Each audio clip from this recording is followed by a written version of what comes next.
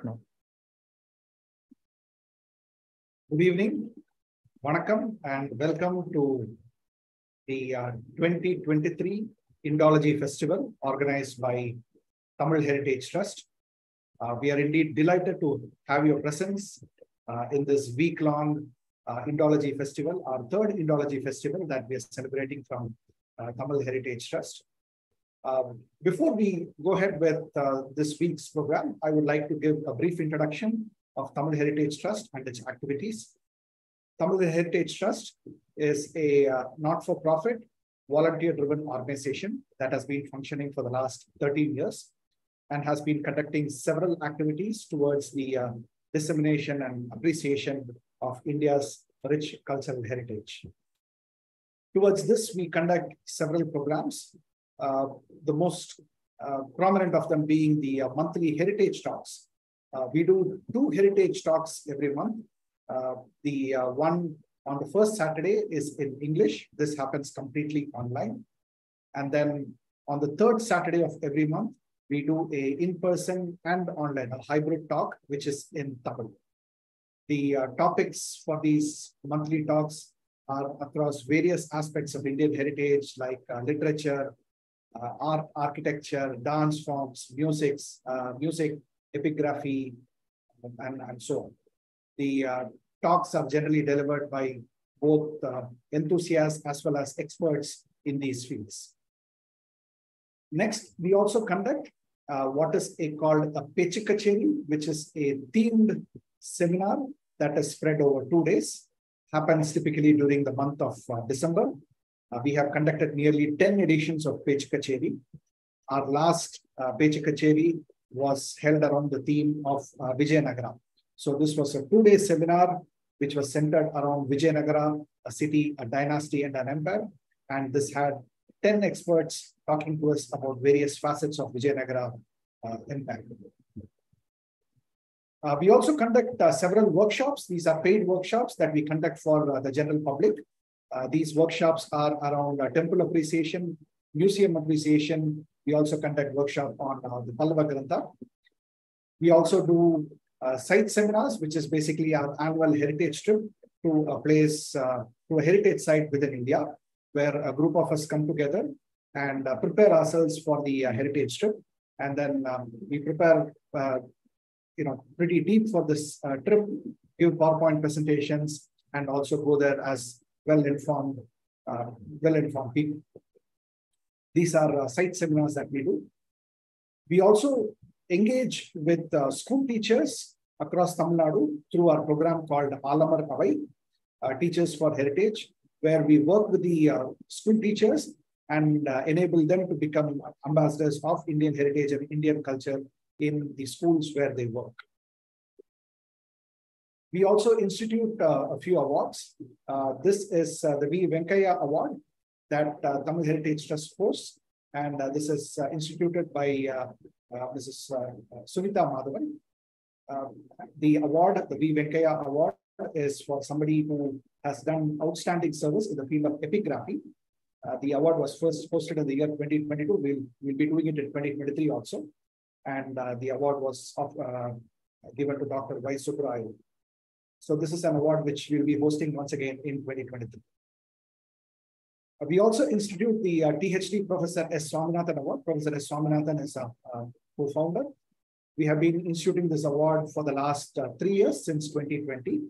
And the award is meant to recognize an individual who has done outstanding service towards dissemination, preservation, and understanding of Indian heritage. If you wish to take part in our programs, if you wish to receive notification on our programs, you can send us an email to admin@tamilheritage.in, and we will be happy to include you on any notifications of future programs. All our programs are also available on YouTube. So if you go on to YouTube and if you type Tamil Heritage Trust, you should receive, if you click on the channel, if you click on the bell button, you should be able to receive notification of all our events. Indology Festival. Like I said, this is the third Indology Festival that we are conducting. The first one happened in 2020, which was on a wide range of topics from prehistory to Indian mathematics, to temple architecture, to Chola bronzes and whatnot. So this was the first one that we did in 2020. Our second Indology Festival that happened in 2022 was a week long. It was actually a 5-day festival around the temple builders of medieval India. So we took the various dynasties that ruled India between the 8th and the 13th century and looked at the art of the temples that they built. And we had a series of lectures over 15 lectures, starting from Imperial Cholas, later Pandyas, and Kakatiyas, and Ahom. So we did a series of lectures around the temple builders of medieval India. So 2023 Indology Festival, Sagara Sangamam, India and the sea. India has had a very long and a rich maritime history that dates back to several millennia. India is a country that has a vast coastline. It has always been connected with the sea. The subcontinent was a hub of maritime trade, a key link between Asia in the east, the Middle East, Europe, and Africa in the west. Indian religions like Buddhism and Hinduism spread to Southeast Asia and took the maritime trade routes. India's cultural and artistic traditions, such as temple building and sculpture, found their way to other parts of the world, essentially through the maritime connections. The flourishing kingdoms and cities along India's coast helped to shape our history in many ways that still endure today. Our Indology Festival 2023 is primarily to explore this diverse and vibrant history, this maritime history that India has been part of. Over the next 7 days, starting today until the 11th of June, you will have 14 scholars, experts, who are going to talk to you about India's fascinating 3,000-year journey across India's long coastline. And they're going to talk to you about a wide range of topics pertaining to Indian maritime history. So why should you be part of this? In this THT Indology Festival, you will learn all of the above, many of the above. You will learn about the maritime connection of the coastal settlements of the Harappan times. You will find out how important India's trading ports were with the Greco Romans in the first century CE. You'll get a glimpse of the shipbuilding technologies of ancient and medieval India. You'll understand how Buddhism and Hinduism crossed the sea to establish a foothold in Southeast Asia. You can marvel at the ingenuity and global reach of India's traders from East Africa to Malacca. Investigate the epigraphic evidence for Rajendra Chola's expeditions. Appreciate commonalities and differences in the development of maritime relations of different regions. Rediscover the forgotten naval histories of the Marathas and be surprised by the pirates of the Indian Ocean. You're going to be witnessing several colorful characters like the Kachi merchants, the Buddhist monks, naval captains, Cambodian emperors, pirates, and predators. So join us and hop on to this exciting journey as we take you through this week-long Indology Festival 2023. With this, we begin our first day's program. Our first speaker for the day, we have Dr. Himanshu Prabha Ray.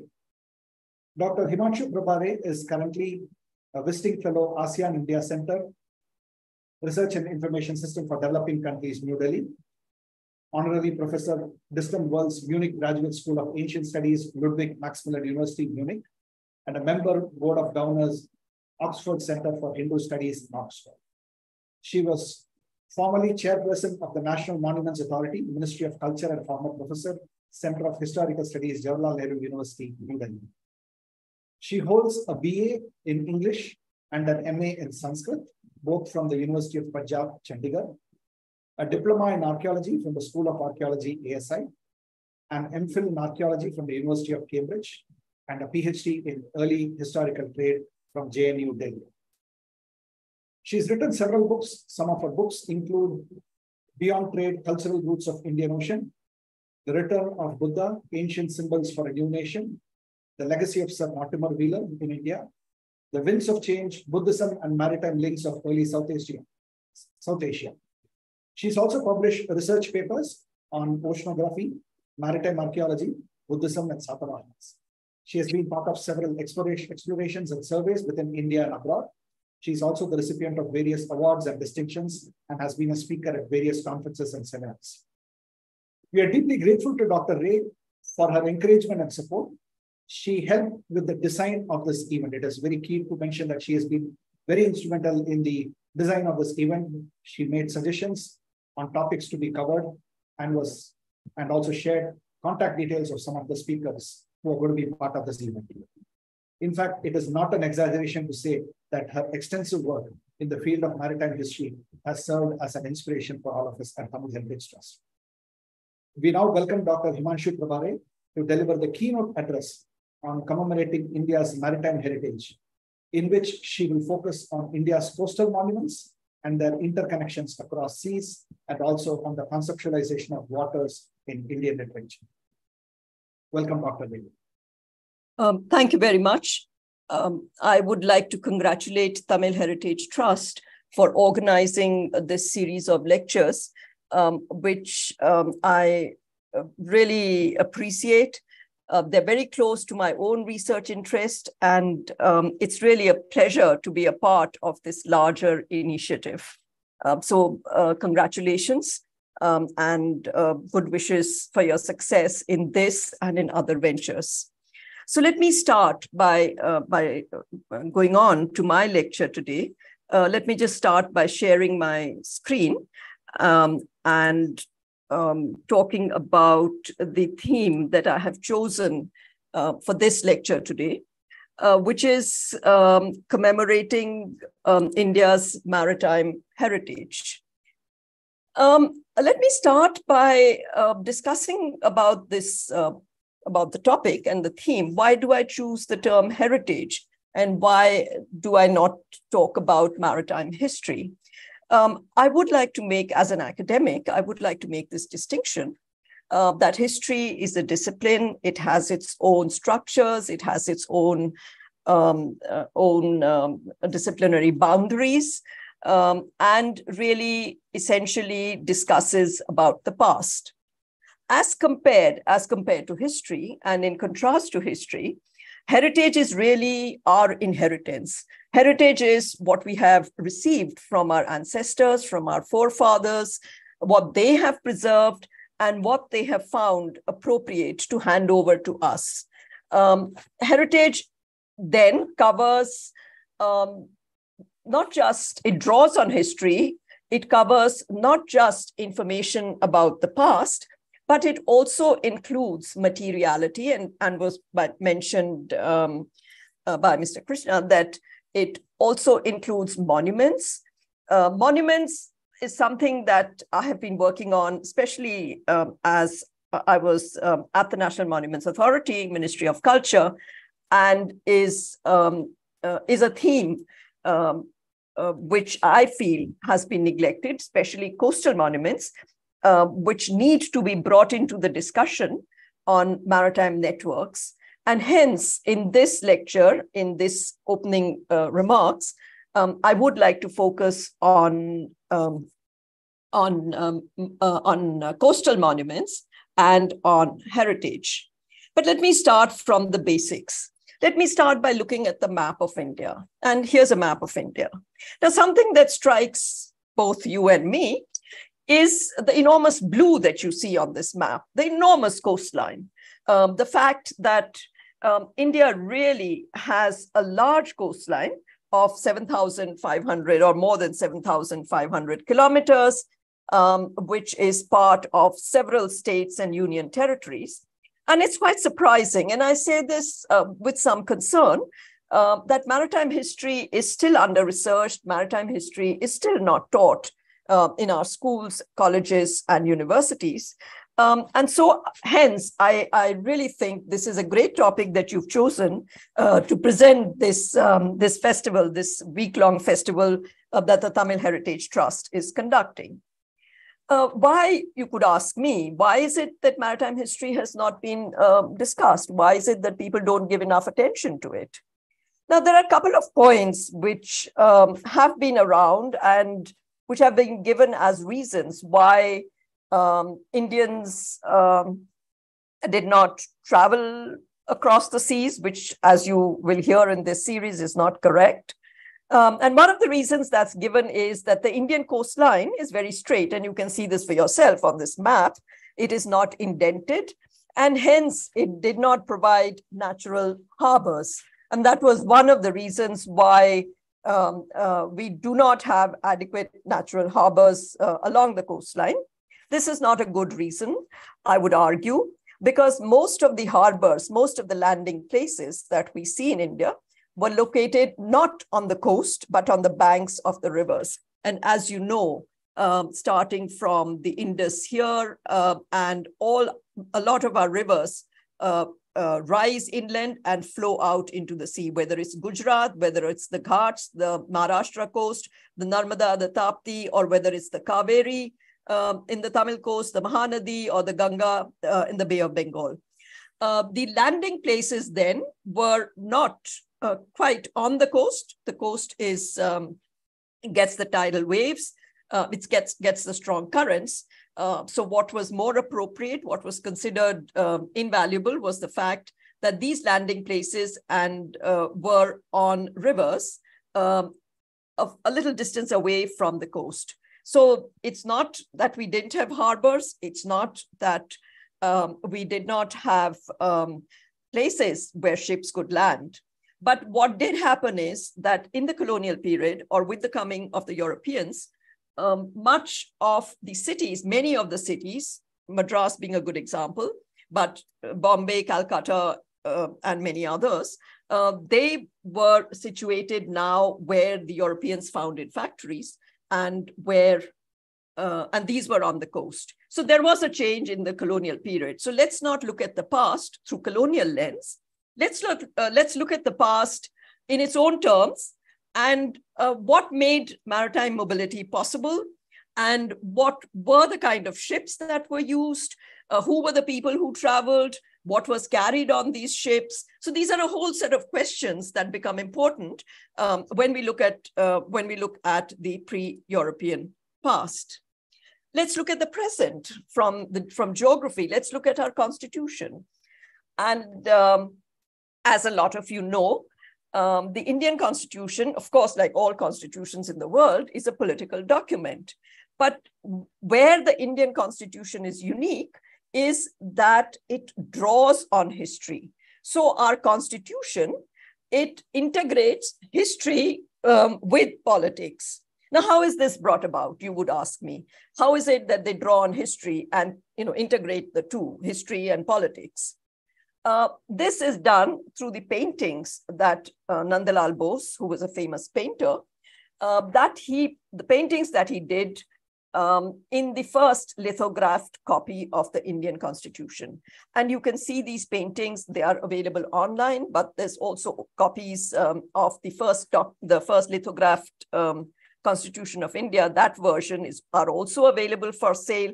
And you can see these very beautiful paintings. And this is just one example, which is page 181 of the Constitution of India. And the two paintings, which I would like to draw your attention to, are the paintings of these two boats or ships. The top one, and the reason I also bring this in is to draw your attention to the prehistory of sailing, as it were.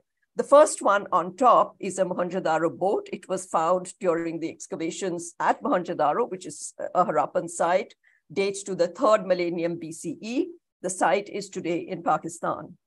The bottom one, which has also been used as a logo for this series of talks, is a sailing ship, which occurs on a Buddhist monument, on a Buddhist temple.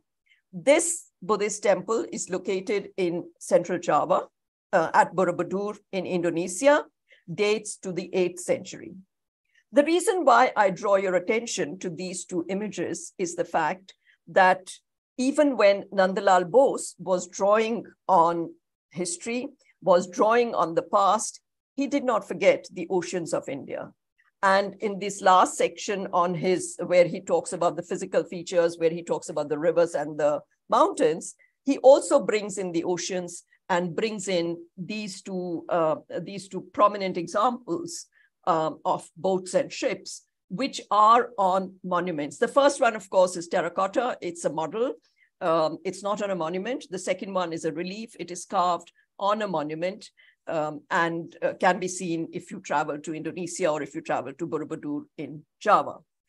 So the point then is both the geography and our present indicates that the oceans have been very important to us, and that is something which we should be paying more attention to than what we have done. What made sailing possible? What was it that allowed ships to sail? And here it is the monsoon winds, which really made maritime mobility possible across the seas. What is important about the monsoons is that they are predictable. They flow in certain directions, northeast monsoon from the ocean to the land in December to January, and the southwest monsoon, which should be appearing anytime now, or at least in Kerala and in Delhi not so soon, comes during the months of June to August. The reason why these monsoons are important is that what one is looking at in the period that I'm talking about, that is prior to the coming of the Europeans, the kind of boats or ships that we had did not have engines. They were not mechanized. These were sailing ships. And sailing ships, as you know, depend on the winds. And the winds that were important are the monsoon winds. These winds are very powerful at certain times of the year at the peak season. So the sailing ships were made of wood. I'll show you some visuals of the sailing ships in a moment. But these sailing ships, while they use the winds for sailing across different parts of the Indian Ocean, and the monsoons made the voyage predictable and the home journey return back to India predictable.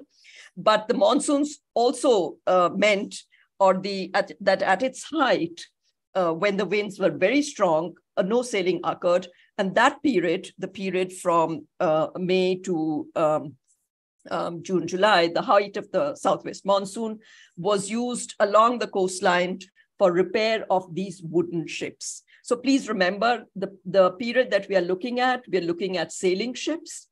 We are looking at geographical patterns which allowed these ships to sail, but which also made sailing quite dangerous and risky. So we also need to factor in the point that safety was a major concern to the people, the navigators or the ship captains who use these sailing ships.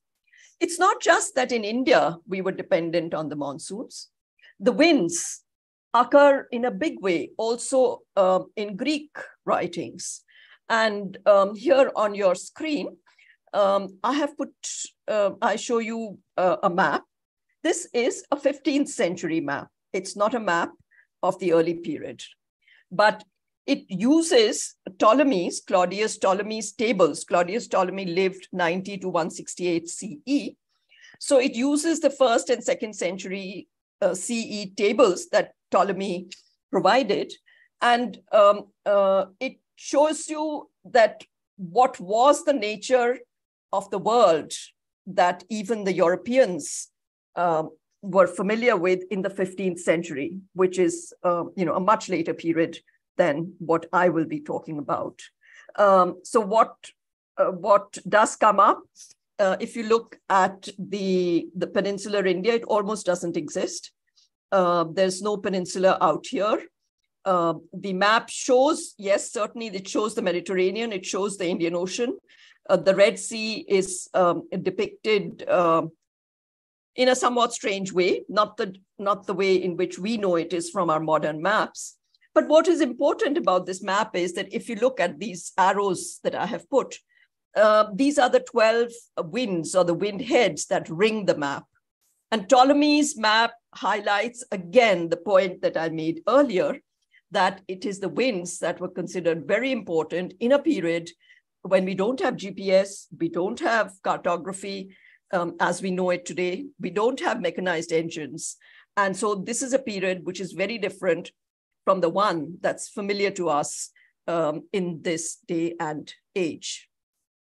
So now let's move on. So what do I mean by maritime heritage, and what is included in it and what is left out? So I would argue that maritime heritage includes the spread of religions. What I find quite fascinating is the spread of writing. And again, there's a lot of diffusion of the Brahmi script. Brahmi is used for a variety of languages all across the Indian Ocean. The languages may be different, but the script, the writing, is something which comes from India. We need to pay more attention to. I really would like to see much more work on this than has been done. Yes, trade has been talked about. It was mentioned earlier. But migrations, people also moved. It's not just that, there was movement of commodities, but people moved. There was movement of ideas and technologies. So maritime heritage, I would argue, covers an enormous field, covers many themes. And it's only now that we are paying attention to it. And so there's much more that needs to be done in the future. The second point, and this point I would like to make quite strongly, I have said about sailing ships. I've said that it was really the non-mechanized vessels, water vessels that were used for traveling. But who was traveling on this? Was it people of one ethnicity, one religion? Who were these people? And did they come from only one area? Were they all Indians? Were they all Greeks? Were they all Hindus? Were they all Buddhists? I think we need to bear this in mind, that the people, just like the people today, any crew that you see on a ship is multi-ethnic, multi-religious. This is something that we need to remember, that the people who traveled came from all parts of the Indian Ocean. They followed several religions. There were also religious teachers who traveled. It was not just that it was the crew or the captain who traveled or the sailors.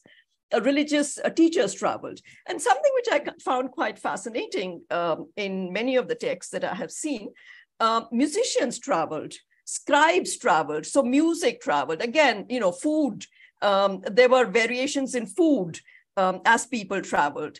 So this is a field which provides us opportunities to discuss not just trade and religion, but a whole range of cultural commodities, food being one, textiles, and music is something, again, which travels across the ocean, and again, is something that we need far more information on.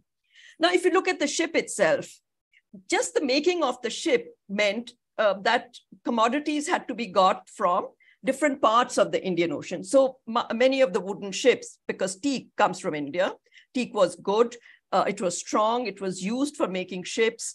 And even in Arabia, ships were made. The sailors, the craftsmen who were involved in the construction of ships, they used wood from India.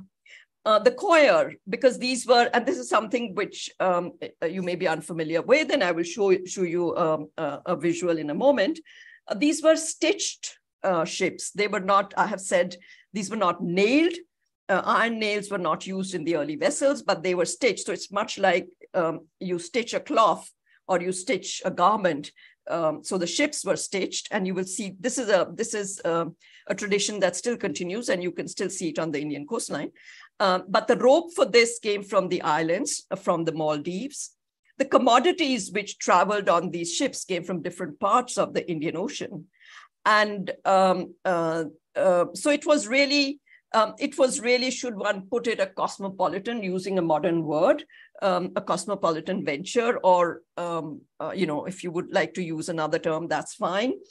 But what it also required and what it also meant, and this is taking off from what I mentioned earlier, that the ships were dependent on the winds, that there were no maps, no GPS. How do you recognize the coast? So if one is coming from the sea, coming from the water, how do you recognize which part of the coast, whether it's the Indian coast or the Gulf Coast, has the ship reached?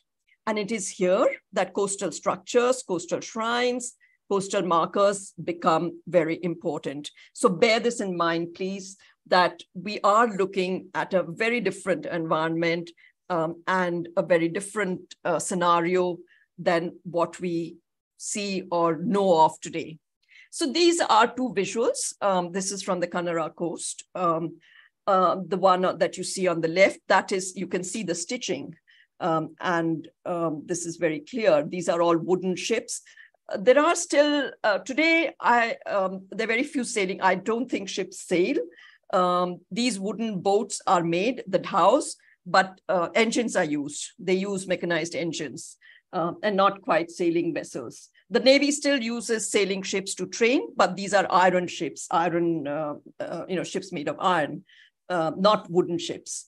But these are now, these wooden ships, the stitched wooden ships, really travel up and down the coast. They don't do transoceanic sailing and are used for fishing. So the whole way in which this tradition has changed is dependent on the fact that we have brought in new technologies, which has made some of this, should one say, obsolete for transoceanic sailing, but they still exist for coastal and for, particularly in Kerala, for inland shipping as well. These are the boats with outriggers. You can see this outrigger here. This is from the Goa coast. These outriggers that you see as kind of balancing board, should one say, are really a Southeast Asian tradition. One sees this quite often, and one sees it also on the Borobudur ship. So the point is that there was not one kind of ship. There were many kinds of ships that were built. These were wooden ships and were built at coastal centers. We still have some surviving ones. Mandavi is one which makes the house. Bepur on the Kanara coast is another. Some of these are very nicely painted in our ancient monuments. Here I show you a sailing ship. This is from one of the paintings in the Ajanta caves. Now, before I talk about the ship, I would like to say that Ajanta caves, these are Buddhist caves, I'm sure, World Heritage sites. It's a World Heritage Monument known for its painting, known for its Buddhist caves. But what is equally important is that these Buddhist caves, in these paintings, they also depict ships. And the context of these ships is interesting. So the ships at Ajanta are shown in three contexts. And these stories are stories, these are Jataka stories. Jataka stories are the stories of the previous life of the Buddha. So these are Buddhist stories, right? These are not history. These are not sort of historical texts. These are Buddhist Jataka stories. And these stories narrate the previous lives of the Buddha and also highlight a certain value or a certain moral or an ethical value at the end of it. So there are three kinds of contexts in which these ships are shown. The first one is in the context of merchants who are traveling. And there is in cave one, there is the story of Kalyanakaran, who was a merchant and who traveled the ocean because he wanted to make money, and money largely for philanthropy. So making money was fine as per the Buddhist Jatakas, but it needed to be spent for philanthropy and not, for various other purposes. The second one, and this is the painting that you see on your screen, that's cave 2. This is from the Purnavadana. Why it is interesting is because it shows the Buddha or the Bodhisattva who was born as a navigator. And he was born as a navigator at a place called Sopara. Sopara, as you know, is close to Mumbai on the west coast of India. And this Jataka is quite interesting because then it talks about the qualities of the navigator. So when the Bodhisattva was born as a navigator, he had certain qualities which made him a very sought after navigator. What were these qualities? He could read the stars. He could decide which part of the ocean it was by seeing the the waters, the color of the waters, by seeing the vegetation these are all signs and signals which we do not, should one say, which we do not acquire or anymore. You know, today we depend on books or I suppose charts telling us where we are and what kind of water it is. But at the time, in the beginning of the Common Era, the way in which one's place in the ocean could be understood was by seeing the color of the water, which is dependent on the vegetation that grows under the ocean, or by looking at the sea snakes, or looking at the kind of marine fish that were around. So these are all the qualities that made the Bodhisattva a very much sought after navigator. And the Suparaka Jataka then talks about how the Bodhisattva then, as a navigator, he takes this ship, takes charge and navigates it through storm and also through very rough seas. And I'll come to this again in the next slide. And the third one, which I will not talk about, is the context of conquest. It was not just that people traveled for, for trade or for making money, or that religious teachers traveled, but there's also mention of conquest. And in this case, it is a conquest, the Sinhala Vijaya, Prince Singhala, who went to the Tamraparni, the Tamradvipa, which is identified as Sri Lanka, and took Buddhism there, and how he defeated the ogresses. So there is the Sinhala Vijaya. And it's quite interesting if you see the depiction in the Ajanta paintings, which shows Singhala taking his elephants on the ship and so on and so forth.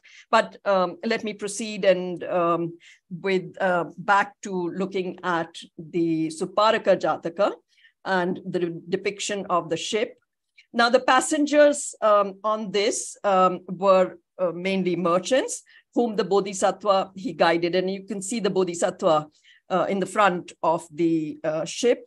You can also see the vessels, these large pots that were placed in the front half of the ship, which I've highlighted by a circle.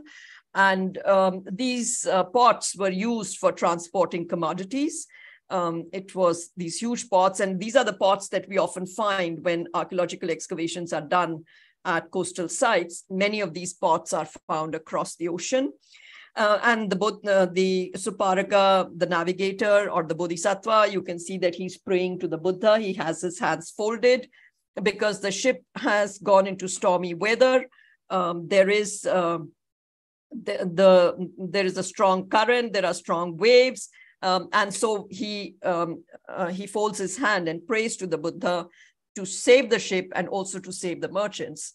So there are, what you have in this painting are several facets of seafaring which are depicted, not just the ship construction, which you can see on this, the sails.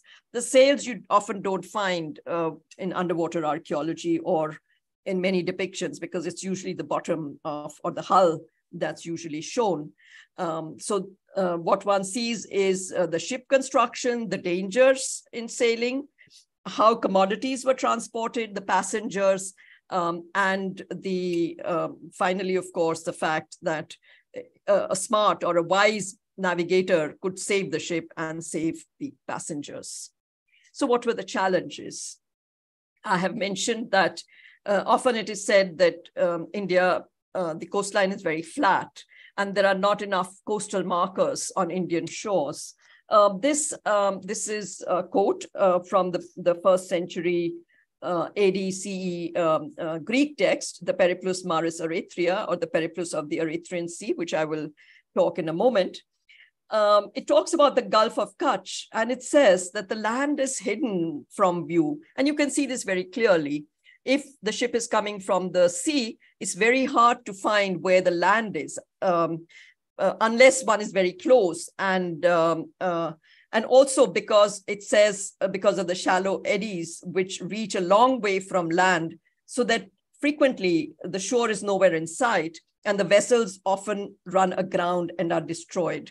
So these are major challenges to an unknown or an untrained pilot approaching the Indian shores. And hence, and this is again something which we hear again and again in Indian history. You would possibly have heard of the pilot, the Indian pilot who led the Portuguese to the Indian coast. The importance of local pilots, local learning, local fishermen. And here the Periplos talks about, this is the coast of Barigaza or Broch or Bharuch, Gulf of Cambay, which is again very volatile. The tides are very high. And it says that local fishermen in the king's service come out with crews of long ships. And these fishermen then guide oncoming vessels and guide them to the landing place, which is Barigaza or Bharuch. And these are ships that you see on Satavahana coins. So there's a lot of information or evidence that consolidates or establishes the importance of local pilots in early seafaring and early navigation. Now let us look at this map. This map and this text, I just mentioned it, the Periplos of the Erythraean Sea. It's a very interesting text. It's written in Greek. It was written at the time of the Roman Empire, but the language is Greek, not Latin. And that's because Greek was the language of the traders, seafarers, travelers. Latin was a more literate language. It is written by, and we don't know who wrote it. It's an anonymous writer. Now, what is interesting is that it starts from the Red Sea. It doesn't start from the Mediterranean. So it starts from the Red Sea, and it talks about several ports or coastal sites, Berenike being one, and many others on this. And then it talks coming down at the mouth of the Red Sea. It talks about two routes. One route goes to India across. The other route goes down the East African coast, down all the way down to Madagascar, down the East African coast.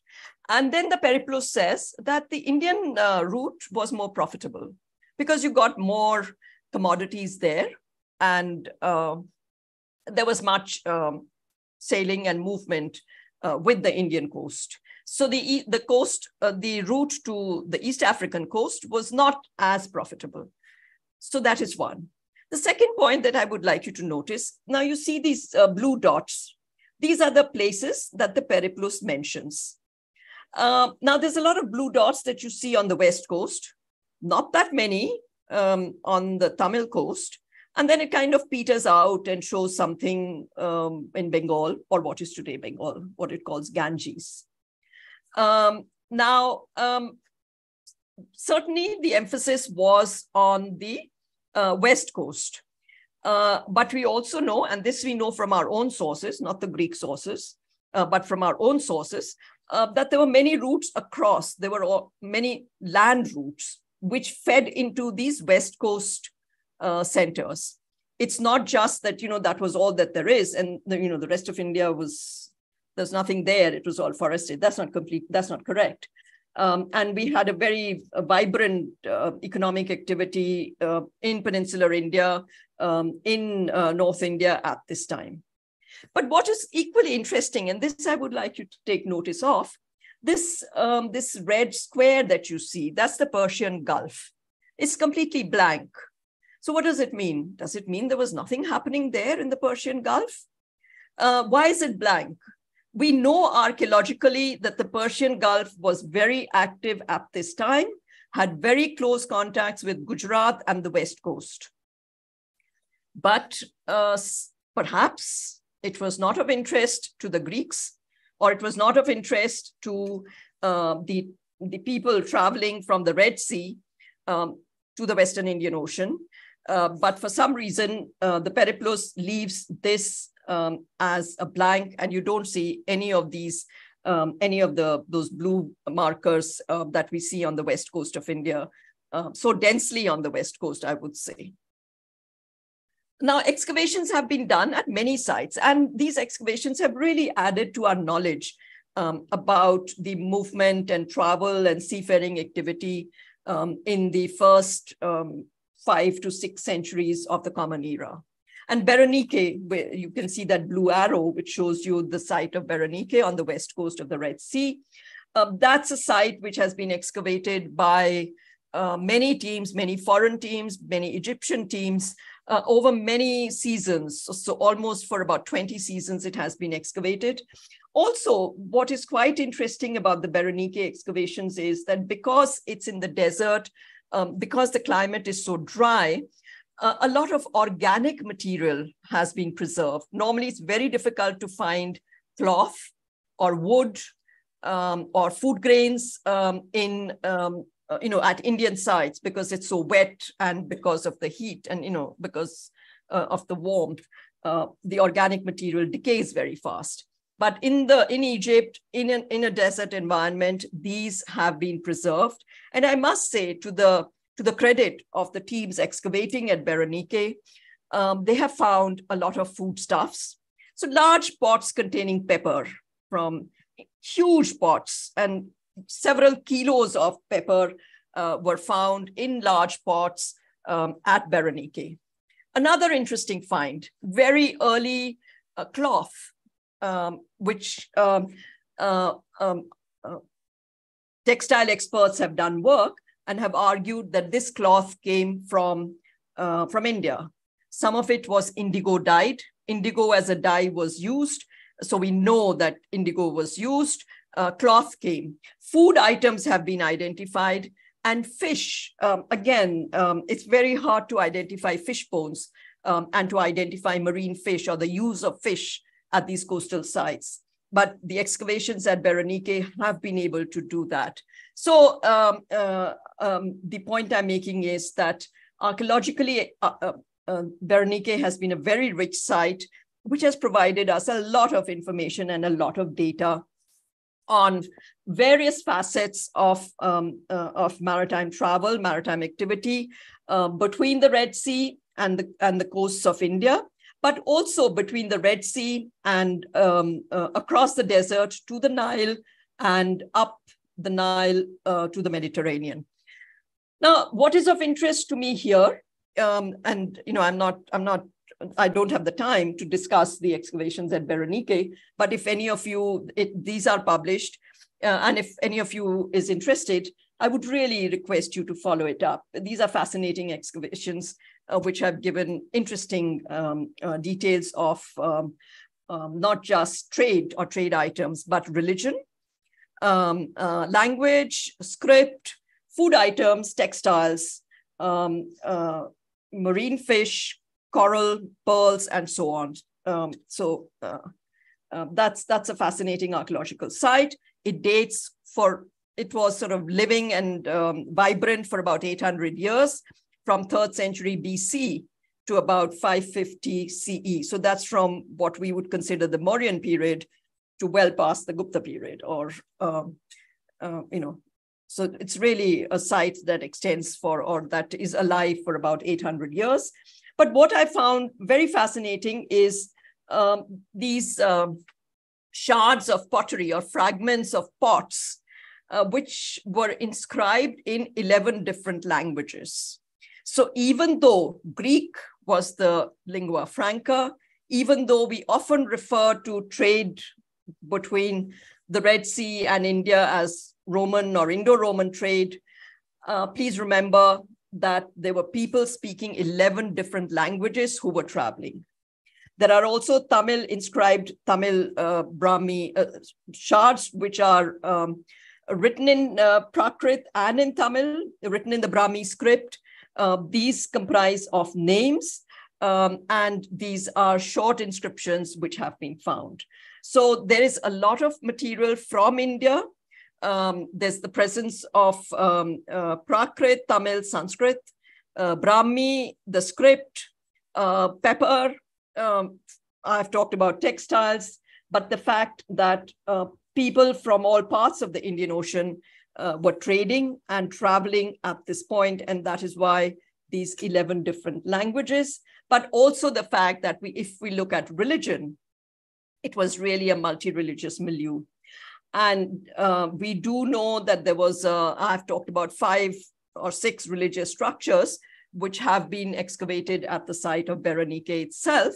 So there is a sort of late Roman harbor temple, a temple to the harbor, but also shrine of different groups, Palmyrans, the Isis temple. There is also a Christian church. Now, this again, I think needs some more work, some more research. Christianity, early Christianity, and we're not talking about the Portuguese bringing Christianity. We're really talking about Christianity in the early centuries of the Common Era. So this is a 5th century Christian church at Berenike. But the newest finds, and these are finds which were done, I think, about 2 years ago, are the finds of Buddha images and bilingual inscriptions at Berenike. So the point again that I've made earlier, that when we look at seafaring activity, when we look at travel, we need to remember that it's not just a community, but many communities using several languages that traveled. And I will not have the time to talk more about the finds in the Persian Gulf and the South Arabian coast. I just want to talk about one site, which is again a World Heritage Site, Khor Rori, in Oman, in the Sultanate of Oman. It was known as Sumhuram. It's a large site excavated by the Italians. And the reason why it's important, and you see that the pottery shard that you see at the top of the screen, which is inscribed in Prakrit and Brahmi, and there's also inscriptions written in Brahmi, but in Tamil, in the Tamil language. And there are many other finds that we see at Sumhuram. There has been a representation of ships. So we see this etched plaster with representations of a ship, very similar to what I showed you earlier, the ships that you see on the coins of the Satavahanas who ruled in the Deccan, all the way up to Andhra and on the eastern side, and Karnataka, Maharashtra, of course, and Karnataka on the western side. Again, fish vertebrae, and I also mentioned that it's very hard to find fish remains or fish bones and their use at archaeological sites because it's not easy to identify. But here you find them used in the same way as we find them used in Dwarka, in Bet Dwarka in Gujarat. And of course, at the bottom of your screen, you see this bronze statuette from Sumhuram. Again, this has come from India, and these bronze figurines are also known at Pompeii in Italy. So bronze images are again objects which traveled and are one of the many objects that traveled, and I really would not have time to talk about them. But let's come back to India. Let's come back to the question that I started with. So what are the coastal monuments? What are our coastal markers? I said that, the coast is very flat, and it's very hard to sort of see it if one is coming from the sea. And what one constantly finds is these coastal monuments which act as markers. So I'll start with, and I'll run through this very quickly, because there is just so much. There's no way I can give you the entire details, starting from the 2nd millennium BCE. And these are Iron Age burial sites. And please, this is Kerala, this is Thrissur. These are Iron Age megalithic monuments. These are the most endangered, whether they are in Kerala or in Tamil Nadu. They are all along the coast. Nobody pays any attention to them. These are just, huge stones which stand there. But these are important burial sites, which I think need to be preserved better. And of course, in addition to the Iron Age burial sites, you have monasteries, temples, churches, lighthouses, and so on. Gujarat has a whole range of coastal temples in several clusters, starting from from top of Saurashtra, which is Dwarka here, all the way down Gulf, starting from the Gulf of Kutch, all the way down coastal Saurashtra to the Gulf of Khambat, and the site that you see at the head of the Gulf of Khambat. These are all temples, very modest brick temples. Again, many of them are in a sad state because of the salt and the winds from the ocean. But they are really indicators of the communities who both lived along the coast and traveled across the ocean. What is equally interesting is that many of these temples, and again, I think this needs more attention, many of these temples are worshipped both by fishing communities, and this is on a creek near Porbandar in Gujarat. The temple is the Harshad Mata temple or the Harsiddhi Mata temple. The temple is a goddess temple. It has many stories which connect it to the fishing communities of the coast. You see these communities. These are just along the coast at this end, but the temple also, in its present condition, dates from the 1300s. There's a whole story about a merchant who preserved this temple. So there are all these stories and narratives about these coastal temples, how they were resurrected, how they are worshipped, and how they connect not just to the inland communities, to the richer people, but also to the fishing villages. Tamil Nadu has its own set of stories, only some of which I'm aware of. And certainly I would be very happy if any of your listeners could inform me much more about this. But coming back to these are excavations which were done by the Archaeological Survey of India, Kanchipuram district, coastal Siruvattur. It's a coastal Iron Age burial site, dates from 300 to 600 CE. So from the Mauryan period to well across, the same range as what we talked about Berenike. This has almost about 500 burials. Kanchipuram district is so rich in burial sites. But again, a lot of these have been raised. Cities expand, cities don't care about heritage. And many of these, what is fascinating is many of these megaliths are very close to temple sites.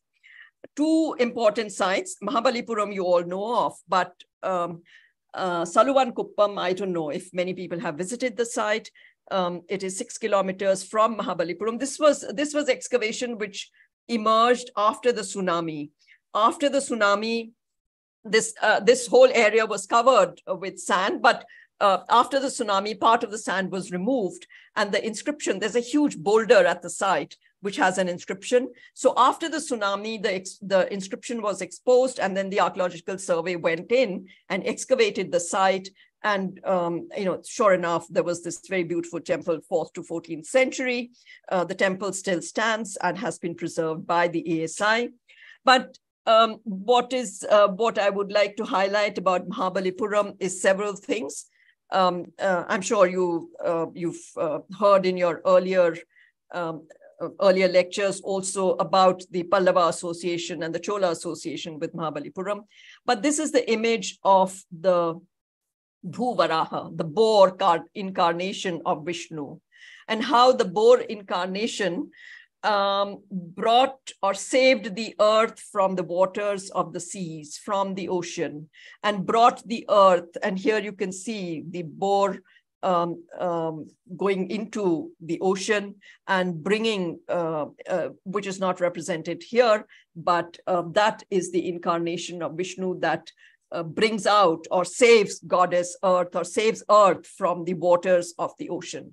And there's a lot of symbolism there in the many avatars that Vishnu takes, which are associated with the waters. Not just the Bhuvaraha avatar, but also the first one, which is the fish, the Matsya avatar, the tortoise, the second avatar, the third is, of course, the Bhuvaraha.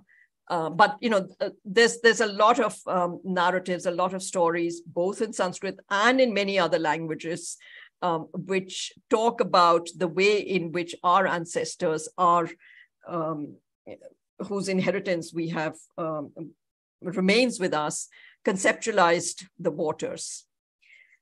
But as I have said, and this is something which pains me a great deal, is the fact that very little attention is paid to preserving our maritime heritage. This is a brick structure.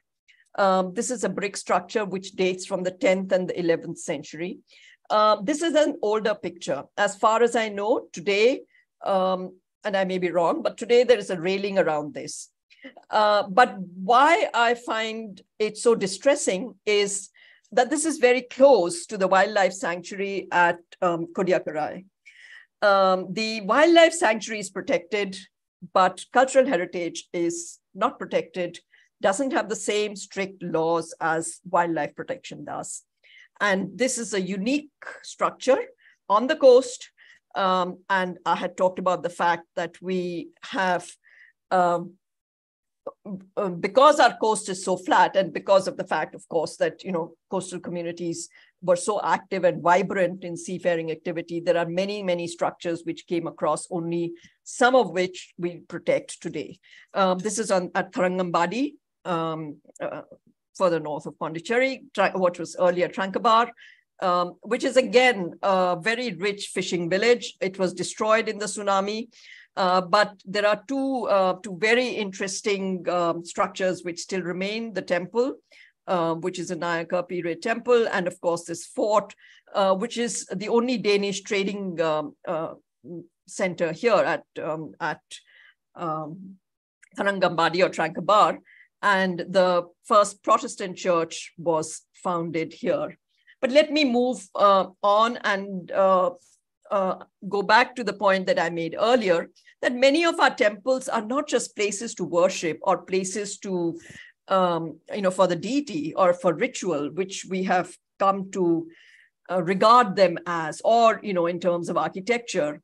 These had a social, they were important markers in our social life. They were part of our social and cultural life. And this is Mahabalipuram.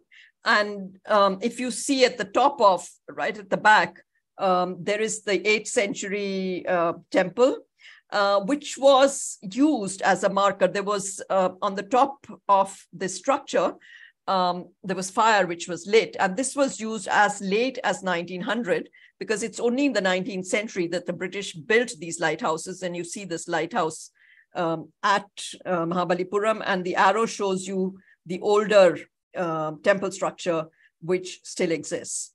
So it just corroborates the point that I made earlier, that these temples were not merely, they were certainly beautiful, certainly very well constructed, but there's a whole social and cultural context to these temples which we need to bring in, and which also links them up with the valuable service that they provided to maritime communities, and as coastal markers being just one of them.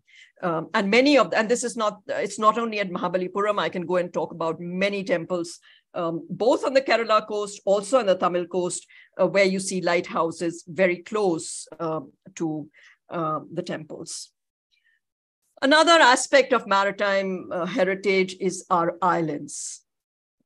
India has more than 1,300 islands. Of course, there are several uninhabited ones, but the more important ones, Kadheri, which is today a suburb of Bombay. Nobody thinks of it as an island anymore. But Bombay was certainly more than 7 islands, and the 7 islands came together to form the present city. Elephanta Island is, again, a World Heritage Site known for tourism, but it was also an important, should one say, an important landing place till the Portuguese came. But the islands on the Kannada coast, islands near Karwar on the Kannada coast, are the ones that I think have a lot of archaeological remains. In fact, the entire west coast. The islands all along the west coast, from Bet Dwarka up Gujarat, right down to Karnataka, to the Kanara coast.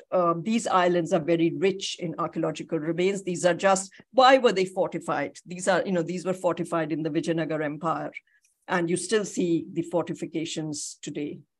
But I want to talk about two islands, towards the last part of my lecture. And these two islands, I think I've already covered 1 hour. So I'll just quickly hurry up and talk about these two islands. The two islands that I would like to draw your attention to is Socotra. This is at the mouth of the Red Sea. And this is Kanheri, which is, I have just mentioned, is a suburb of Bombay today. They are described and talked about in the 1st century Greek text that I mentioned. Socotra is said to have been settled by Arabs, Indians, and Greeks. And they're described in the Periplus. Kanheri is also referred to. Kanheri, most of you know, is an important Buddhist site. Today, it's in the middle of a reserved forest, but it was on an island. It's hard to imagine that it was an island as Bombay suburb has grown today. But let's look at Socotra. And why is Socotra important? Certainly, it's an important strategic point off the coast of Yemen. There was a Christian church as well in the 6th century, in the 5th and 6th century. But what is quite fascinating is that there was a cave on this island. It was known as Hawk Cave. It was visited, and you see the cave on your screen, the mouth of the cave. This cave is a very deep cave. It's almost about 2 kilometers that you travel inside. And it's on the northern seashore of Socotra Island, whereas most of the landing places were on the southern side of Socotra. So it's above sea level. It could be seen from the sea as ships approached, but the cave itself is very deep. And it has been argued by people who have studied it, and this is a Belgian team and also a German team, that this was a sanctuary. It was a shrine. It was not a trading settlement. And the reason why they argue that is twofold. One is they have found incense burners there. But the other fascinating aspect of this is the point that there are a large number of inscriptions, almost 200 inscriptions in this cave. These are written in the Brahmi script. These are short inscriptions. They are not very long inscriptions. Most of them talk about the name of the person, where the person came from, his father's name, and that's it. But the fact that almost about 192 inscriptions have been found in the Brahmi script on Socotra Island in this cave is an important aspect of the number of people who visited this. These inscriptions, most of them I've said 192 are in Brahmi, but in many other scripts, Kharoshthi, which was used in Northwest India, Bactria, Greek, Palmyran, Aramaic, and Aksumite, and so on. They're not randomly placed. This is a sort of a plan of that cave, and you see that it's very deep. And it is here, this is the far end of the cave, and most of these inscriptions are clustered here. And so clearly people who came here, and it was not sort of that they just happened to be there and had nothing to do, and so they wrote their names, much as we do on our monuments today, but that they actually made an effort to get into this cave and travel to this cave. These two sites are very significant, sites 5 and 6, because here it is that you have these drawings, these ship drawings, again, very similar to the ones we saw earlier. The lotus petal, there are also South Arabian inscriptions. And I have said that there are incense burners that were found inside the cave, very close to where these are. These, the island of Socotra itself, it's been described in the Periplus. It mentions that people from different parts of the Indian Ocean, the Arabs, Indians, Greeks, they sailed out there to trade, they settled there. But the inscriptions tell us of the travelers. Who were these? Who left their names? Yes, we can imagine that they would have been merchants.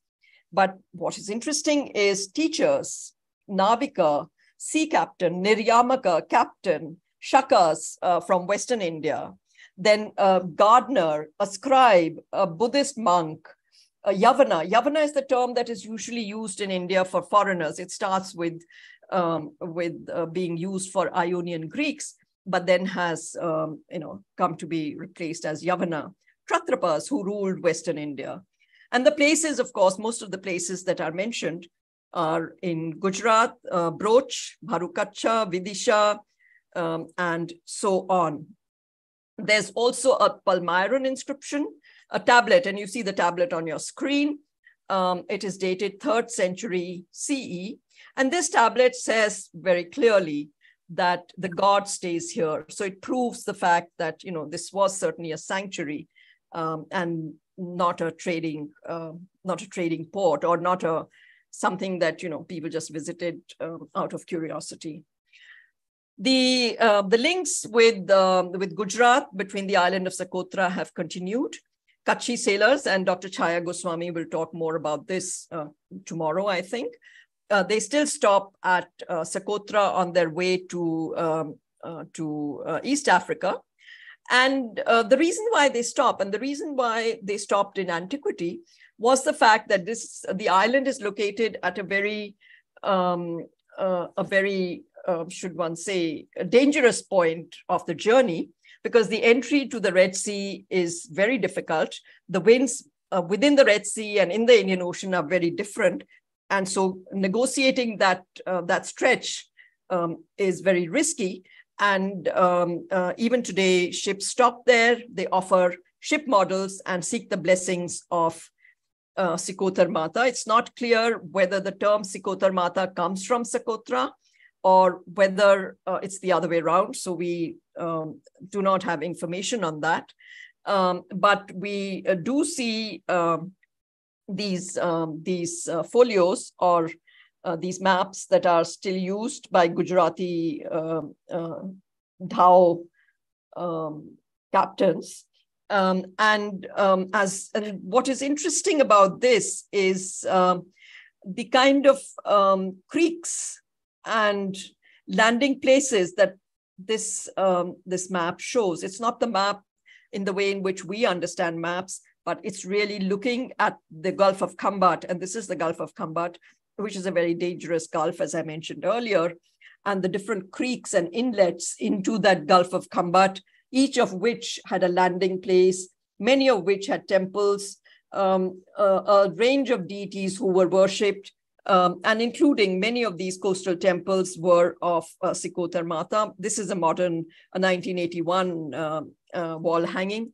But you still, if one goes around that coast, one still finds these small temples worshipped as Sikotar Mata.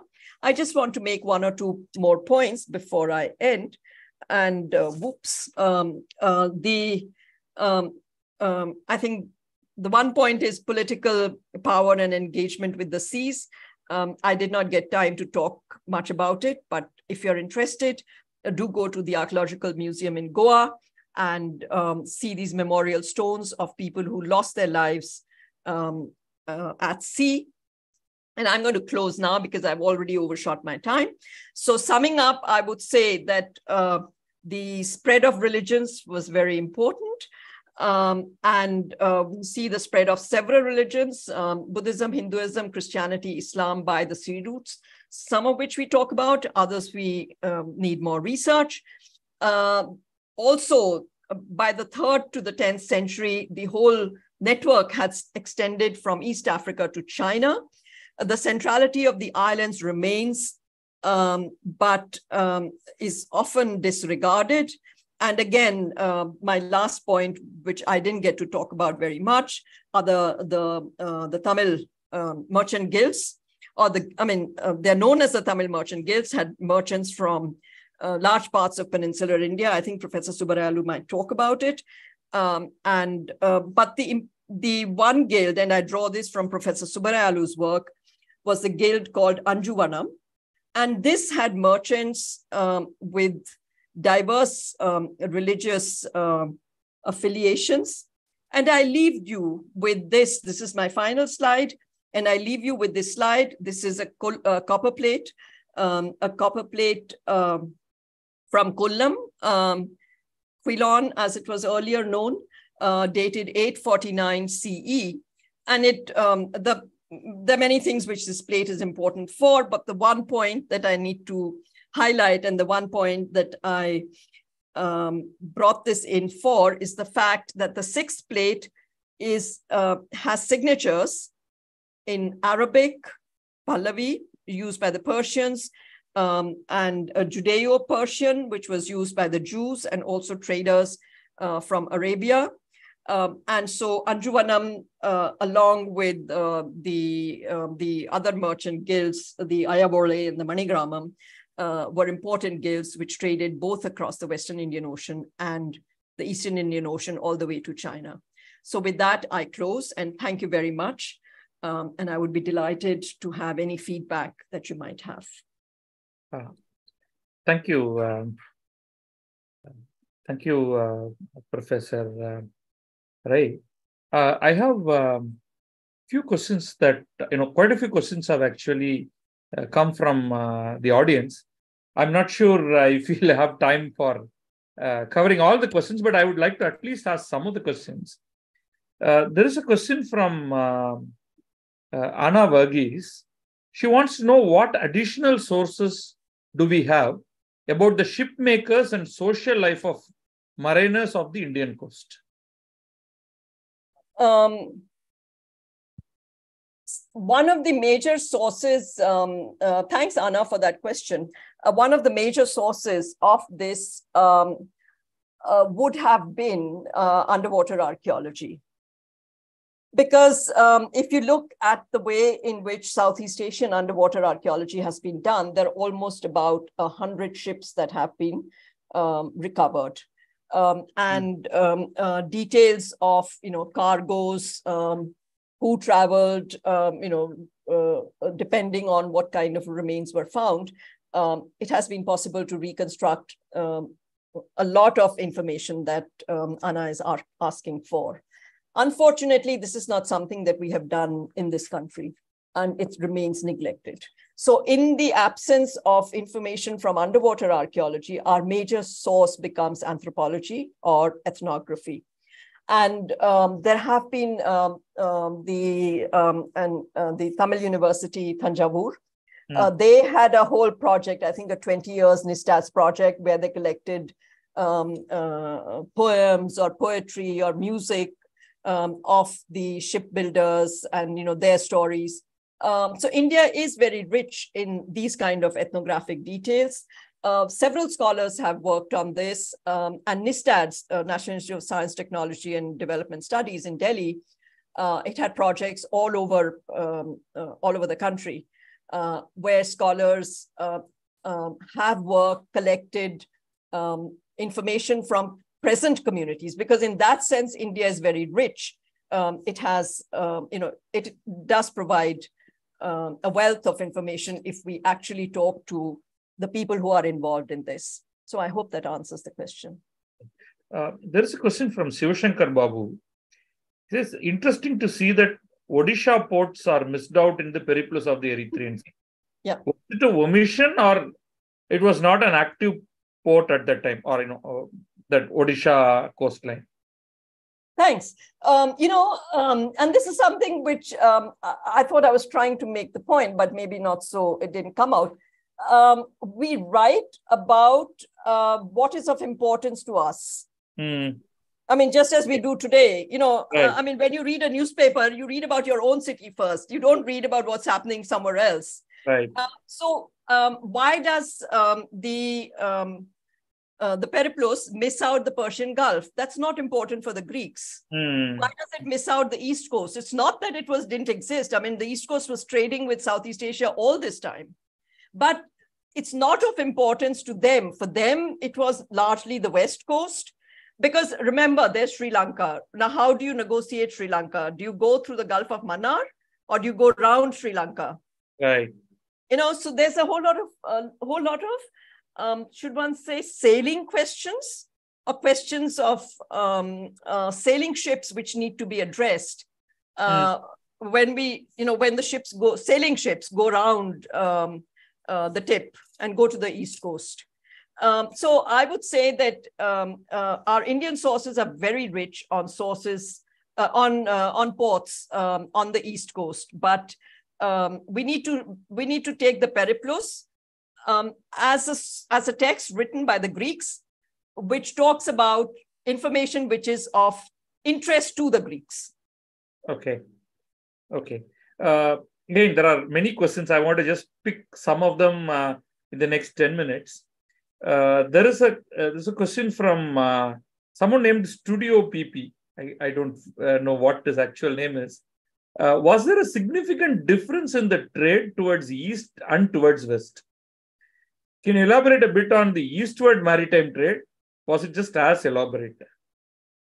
Certainly there was a difference. I think there's a difference also in trade. I mean, the East trade with Burma as opposed to trade with Indonesia, because what is in demand depends on what the local people want. I mean, you can't trade the same thing that you trade to Berenike, pepper. You trade it eastwards because pepper was required on the western side as medicine, as spices. The Indonesians had their own spices, so we are, what is being traded there is textiles. So certainly there is, there's a difference in what we are trading eastward as compared to what we are trading westward, and also in different parts of the coast.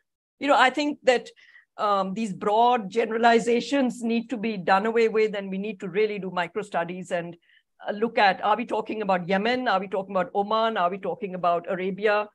And let me say that a lot of trade was also in woods, metals, pulses. There are pulses which are going eastward. Now, are they going for people of Indian origin? Are they going for local consumption? So there's a very marked difference in what is being traded and where it is being traded. Okay. A question from Srividya Jayakumar. Who were the leaders of the Indian Ocean from 5th to 8th century?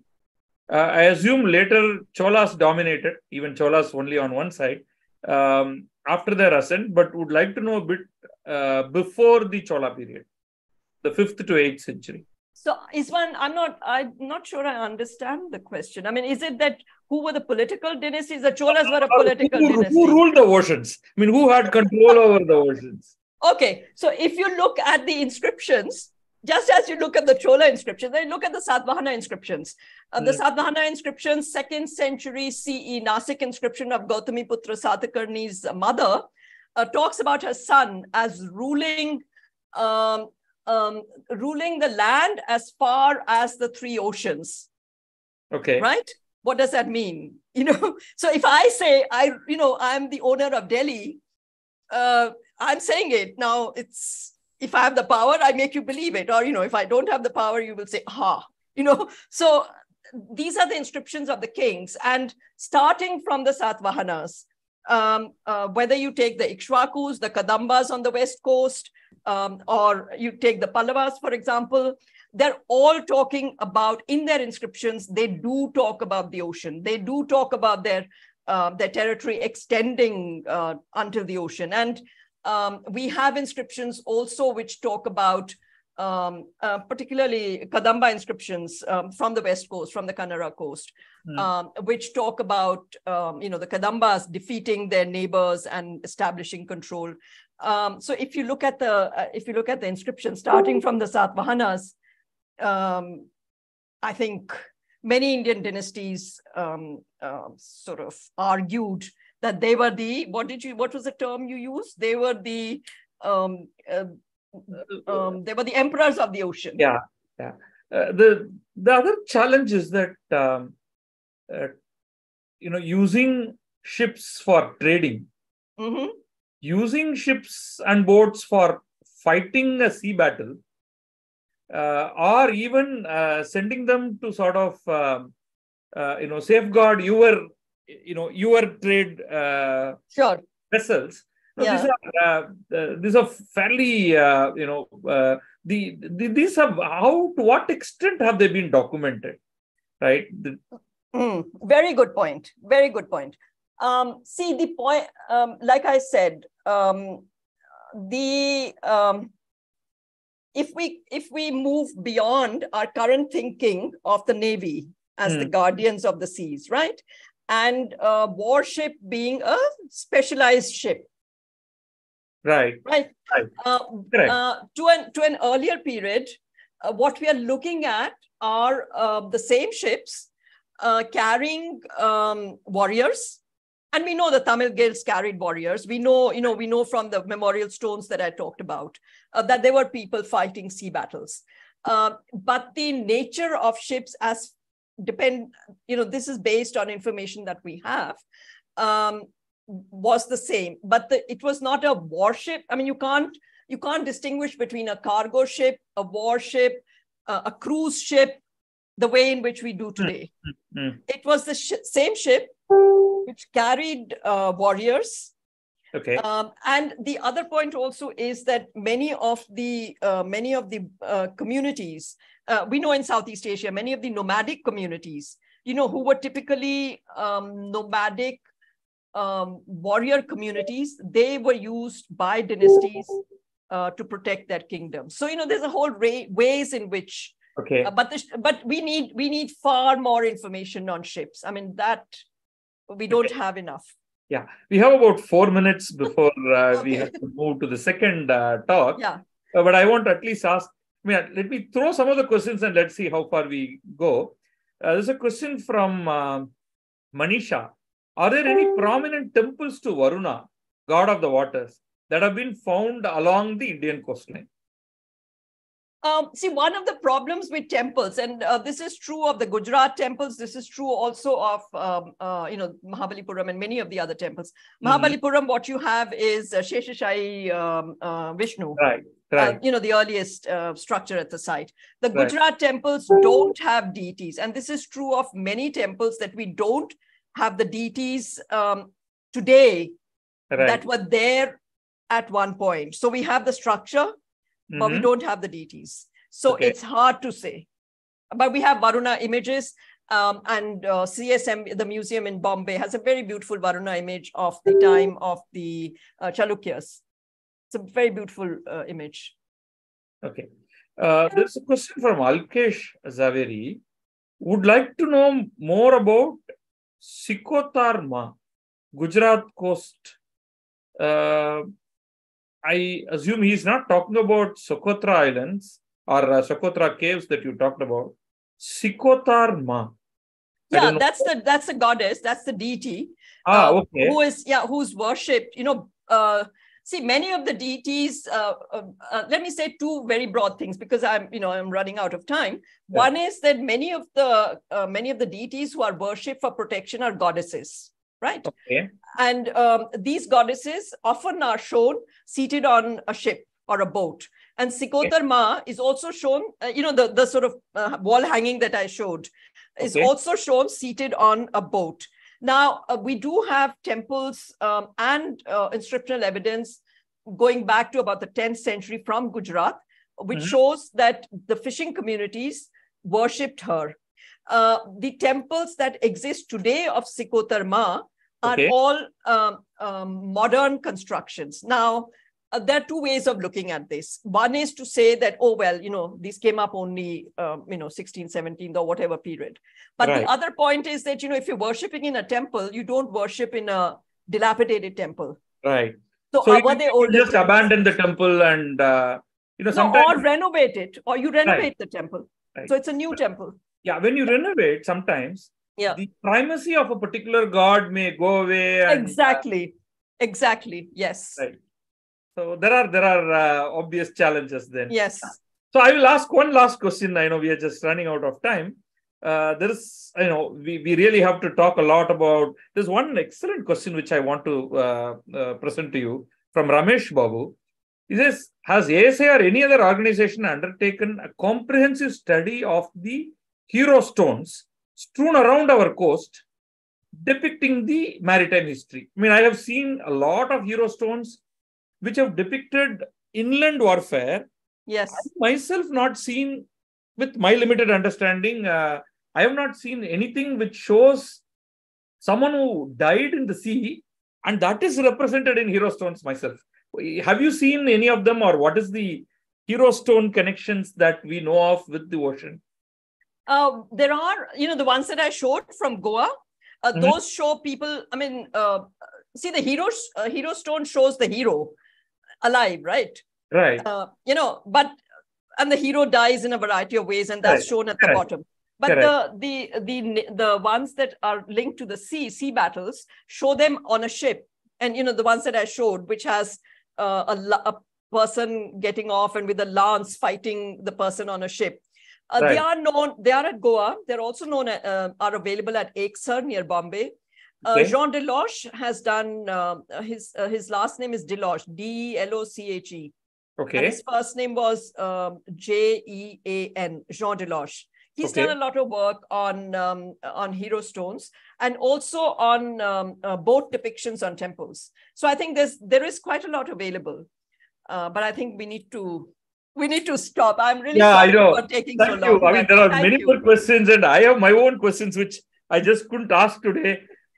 Wonderful. Thank you very much for an excellent keynote address, Professor Himanshu Prabha Ray. And we are really fortunate that you set the tone. As one of the participants mentioned, there are 13 more lectures, and I'm sure we are going to keep getting similar questions, more questions. And thank you for thank you very much. Fantastic lecture. Thank you. Over to our host, Mr. Kishore, for Kishore Mahadevan for the next session. Over to you, Kishore. Thank you, Badri. Hope I'm audible. Yes. Thank you so much, Dr. Himanshu Prabha Ray. That was an illuminating keynote address. Like Badri mentioned, there were several questions that we hope to have an interaction with you in future to have some of those additional questions asked and clarified.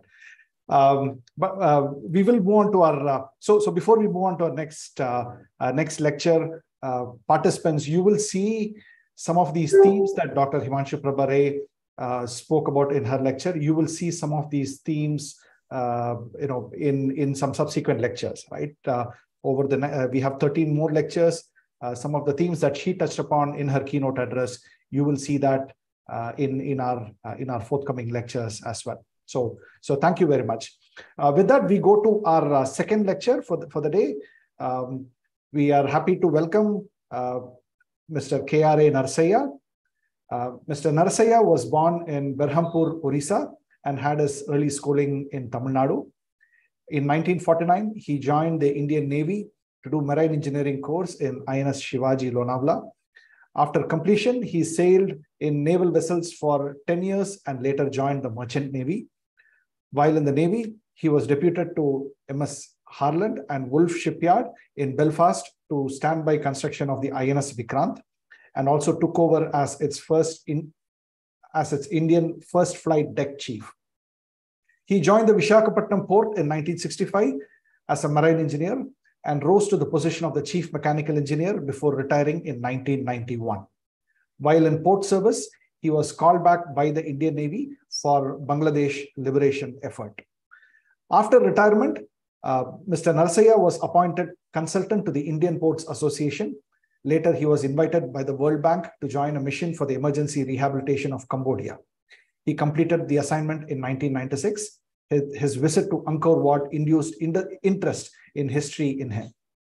Writing and painting have been his hobbies, and he has written more than 100 short stories in Tamil, many of them having won awards.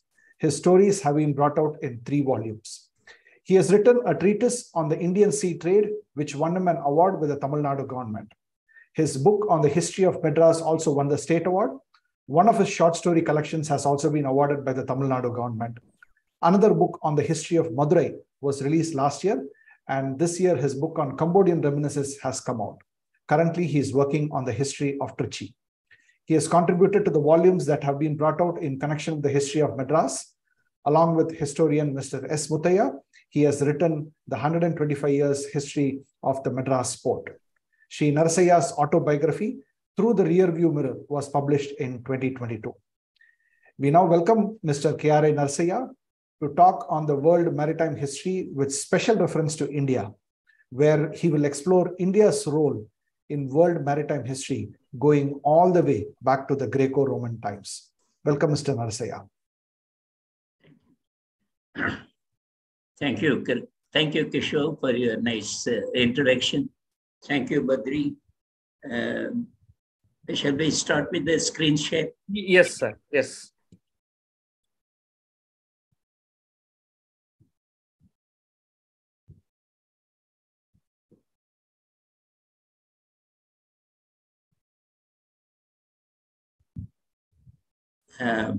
Yes, sir. Today, we are talking about the world maritime history and with special reference to India. And actually, maritime history starts with sailings between Red Sea and Indian Ocean, the earliest time. And that is the earliest sailings known.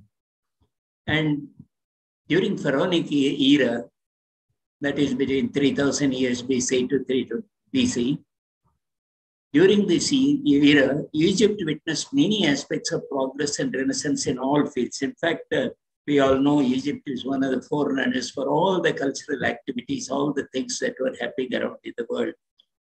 A pharaonic seaport was discovered in 1976. As late as that, earlier they did not know that pharaonic had a seaport even. Present-day site of Mersa of the Oasis seems to be having vestiges of a port. That was done only in 76 by some archaeologists. Large vessels were built in Coptos.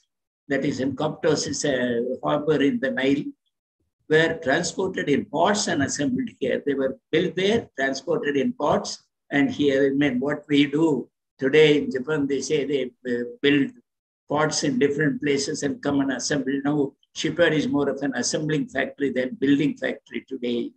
Likewise, they were already doing. And if you see this Nile, this is the port we are talking about, in which this was discovered only in 1976. If you see the Red Sea happened to be the almost central part of all maritime activities in the world to start with. The Red Sea is about 2,300 kilometers long and varies in width from 30 kilometers at the Bab el-Mandab to 355 kilometers between the coasts of Eritrea and Saudi Arabia. This is a sort of changing in shape. This is the Red Sea. This is the most important thing. And the Red Sea became the central part of all the marine activities then. That may be caused also because of the Nile which was flowing nearby. The slow flowing Nile, one thing about Nile is not very fast like Brahmaputra or something, but that is slow flowing and it was ideal for transportation. From earliest times, Egyptians built boats for transportation.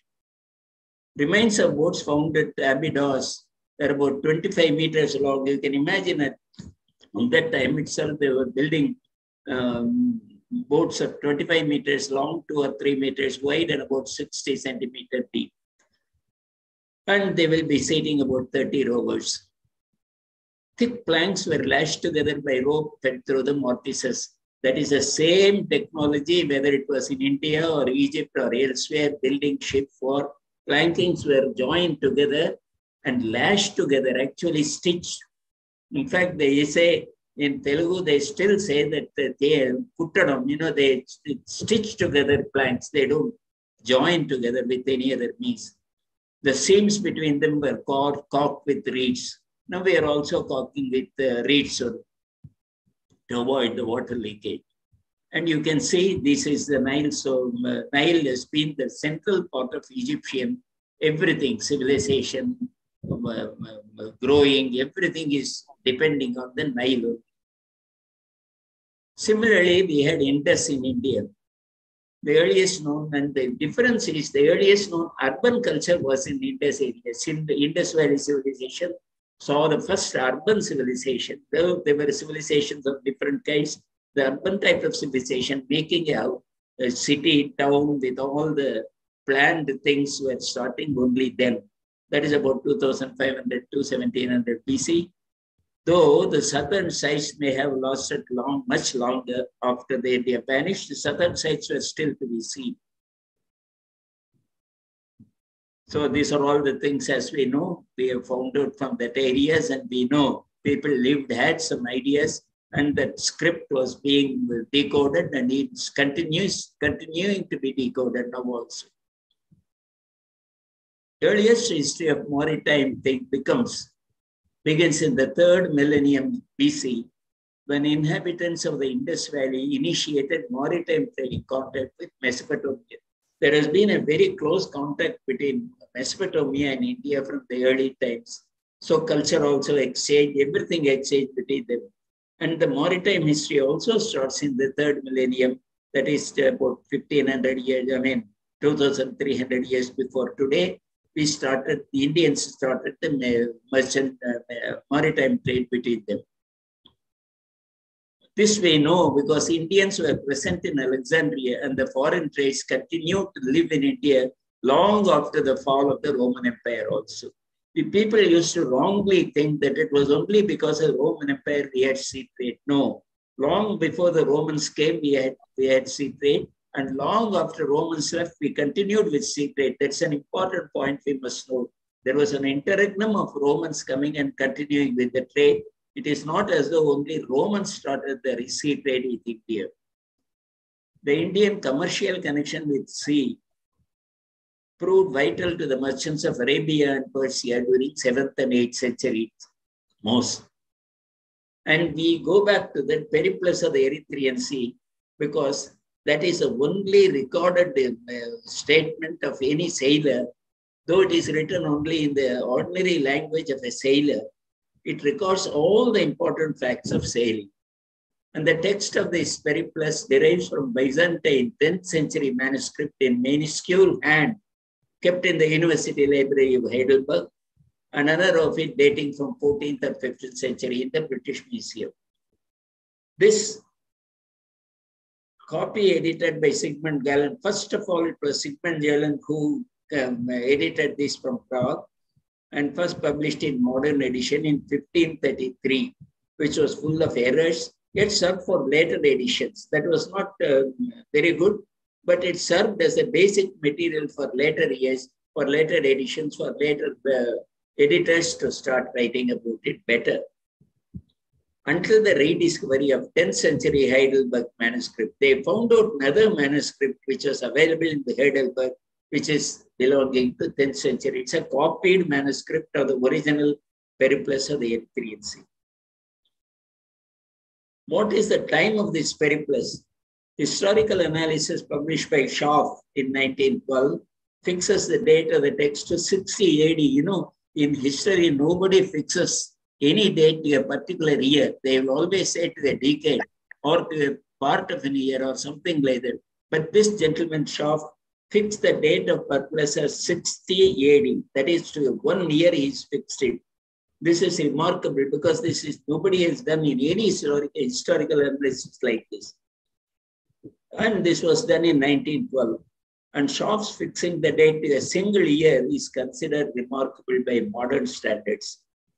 Because in 1912, what are the things that were available? Technology available was very poor, but even then, he was able to fix it so clearly. All subsequent researchers have agreed the date to be 60 AD. Later on, whoever did any research, they agreed that is correct date. Schaff provides a historical analysis as to the text's original authorship as well. Schaff writes only as to how he feels this manuscript is important because it is an original text and its original authorship is available. That is what he is trying to prove. The periplus, the meaning of the periplus itself is showing a guide. These days, ships people log everything. Those days, very few people were logging. It is the first logging of a sailor ever known, available today also in its original form. There are only 66 paragraphs in this. And this material describing ports starting from the Egyptian port of Mussel Harbor. It ends with Bengal. It starts with Mussel Harbor and comes all the way down the coast of India, right around the coast and goes right up to Bengal. That means you can imagine Red Sea, that is starting from Red Sea, coming all the way down from Red Sea, going to the Indus ports, and then coming down the coast of Gujarat and Maharashtra and other places, Kerala, and rounding off at Cape Comorin and going up again. He went up to somewhere near Pondicherry and beyond and then stopped. But up to Bengal he is noted. Paragraph 38 onwards is all about Indian coast. And he identifies Indus River as Sindhus, which is the correct name actually. Sindhu is the original name also. So they have clearly written Sindhus as the name of the river. The route in Periplus is very important. You know, this is one thing which even today as a sailor, I feel so excited about this particular map, you know, of Periplus route. You see, at that time, only Europe, Asia, and Africa were known continents. Americas were not yet known. In the early centuries, Americas were not known. Australia was not at all known as a place. In much later, after all, in only 16th century, we come to know about America and Australia and other places. Before that, world means only this much. In fact, Pliny thought it is landlocked. There's anything beyond this sea. You can see in this Africa, Asia, and Europe. And what you see is a vast span of Indian Ocean that they called the Erythraean Sea those days. Actually, Erythraean Sea is Red Sea. There is a reason for Red Sea, name of the Red Sea, because that sea itself, I have gone through Red Sea, but I have not seen the color of red, but they say earlier it used to have floating objects of red and things like that. So it was called red. In Rome, Erythrea means red. Even today, you know, we say erythromycin is red in color, you know. So Erythra is anything red. And here this Erythraean Sea was red, which was only during this area of between Alexandria and Cape Horn of Africa. Now, during this Red Sea movements, they came all the way down and traveled upwards to Gujarat, Kutch area actually, Kutch area. And you see all those dots, you know. Mind you, this is all the ports mentioned here or mentioned in Erythraean Sea, Periplus. So all these ports were known to them. You can see west, it's like a string of ports in the western coast. And it is right in the center. Peninsular India is hanging into the sea. And so it can't escape the sailor's sight either from west to east or east to west. It was right in the center. And therefore, India became more important for sailors. Now you can see in this clearer picture, you can see that it was most important area in the Indian Ocean. And it was only in the 1st century that northeast monsoon and southwest monsoon were found out. They did not know before that this regularity was there. Though the regularity was there, nobody had actually correctly noticed it. It was only seen during this time, 1st century. And most important area is between 0, that is equator, and 10 degrees north of. This ribbon is the place where maximum sailing was taking place. What are the ports mentioned in this Periplus? It starts with Mussel Harbor, which is shown here as Myers Hormuz. Bernice is also seen here. Bernice is named after the queen of the land, Bernice, and so it is called Bernice. You can see here clearly in the Red Sea, Mussel Harbor is this. Now it is Myers Hormuz, and this is Bernice. These were the two important ports that were taking and that were doing all the necessary support for any maritime activities. And it was connected to Nile through land. How did they come from Alexandria here? First of all, for Alexandria port, as you see, just 1 minute, please.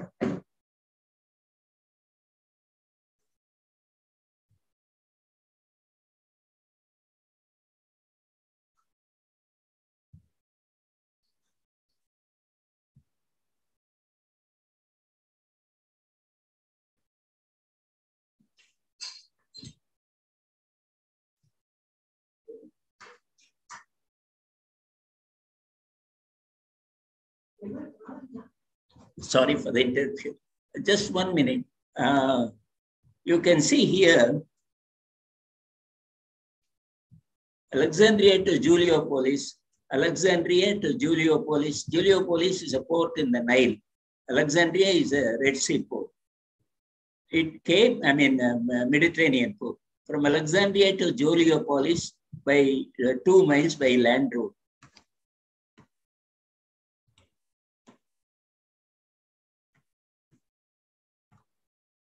Yes.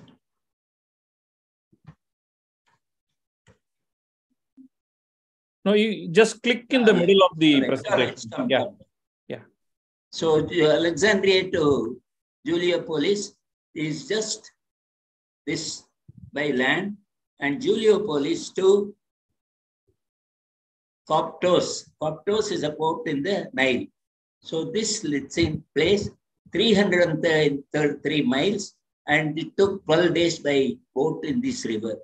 And they came up to Coptos. From Coptos, they either went to Myos Hormuz or to Bernike. So this is by land. And that is done through cameliers. Cameliers means those who possess camels for this trade. And what did Strabo say, who lived beyond, during this time, 64 to 24? What he says, merchants of Alexandria are sailing with fleets by way of the Nile and the Arabian Gulf as far as India. These regions have become far better known to us of today than to our predecessors. Because of the sailors sailing from this way, Alexandria through Nile and to India, these places are known to us, he says.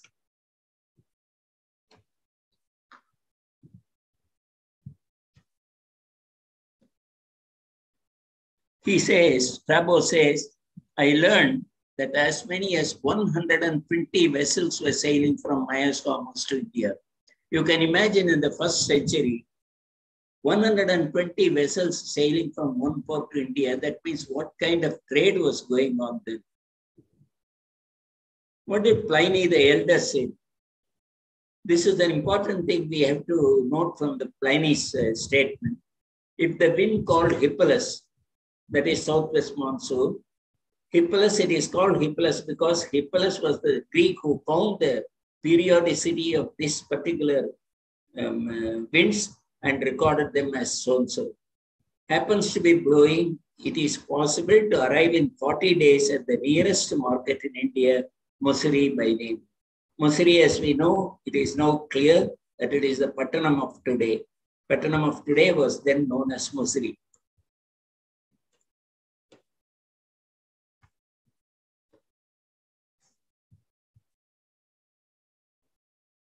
Another port and much more convenient one is that which lies in the territory of the people called Nisinde, Barake, these two ports, that is Kottayam and Vakkarai. Barake is written for Vakkarai actually, even today it is there. And Kottayam, Nisinde is not exactly in Kottayam, but nearby it must have been. And here there is a very important thing. Mind you, this is recorded in 1st century. Here, King Pondian used to reign, dwelling at a considerable distance from the market in the interior at a city known as Madeira, that is Madurai today. That means it is so clearly recorded that in the 1st century, Pondians were ruling from Madurai, such a distant place from coast, the place in Mussoorie. They were commanding through the road, through the land, such a long distance. Just imagine we are talking about 1st century. An important para in the Plini's this thing I found most important was travelers set sail from India on their return to Europe at the beginning of the Egyptian month Taibia, which is our December, or at all events before the 6th day of Egyptian month Meshir, the same as our January. They do this, they can go and return in the same year. Mind you, this very important statement. He's talking about 2 months, Taibia and Meshir. Taibia in December, Meshir, which is after December, that is in about January. Just look at the closeness of our months, Tamil months, Tai and Masi. Exactly 15 days apart, Tai and Taibia and Meshir and Masi. So it is exactly the same thing, which I argued once long before, that is about 15 years ago, that this is why the term Thai Pirandal, Vavi Pirakkum in Tamil came to be. Because in the month of Thai, the sea route is thrown open for sailors. Though we will say that because of that, so many things may happen. Romans initiated voyages from Egypt to India, and Alexandria became the greatest commercial center of the world. And it was so. Greatest commercial center was Alexandria, and that was a central point for everything. It was a leading emporium for the aromatic and pungent spices of India to the markets of Greece and the Roman Empire. They found that a shipload of these things taken from India, aromatic and pungent spices, will fetch them in many times more than what they spent for going by sea to India and coming back. So naturally, they were becoming richer by just one trip itself. Roman trade with India was extensive for more than 3 centuries and then began to decline, reviving somewhat in the 5th century AD, but declining again in the 6th. This is very important historically. Roman trade with India was extensive for more than 3 centuries, as I said earlier. But that doesn't mean Indian trade was less. Indian trade was going on through and through. But Roman trade reduced after 3 centuries. Reviving somewhat in the 5th century AD, but declining again in the 6th century. A potsherd inscription that is very important historical evidence is, in 1999 to 2003, the University of Southampton conducted excavation at the site of Qasr al-Qadim, today what is known as Qasr al-Qadim, prompted by the idea that the site was not the minor port of Leukos Layman as thought by previous curators from the University of Chicago, but the important site of Myas Hormuz. Now they said Qasr al-Qadim was Myas Hormuz, and therefore we must excavate in the area and do more find out more archaeological evidence. And what they found, one of the things they found was a potsherd. A potsherd with the Tamil Brahmi writing here in this place.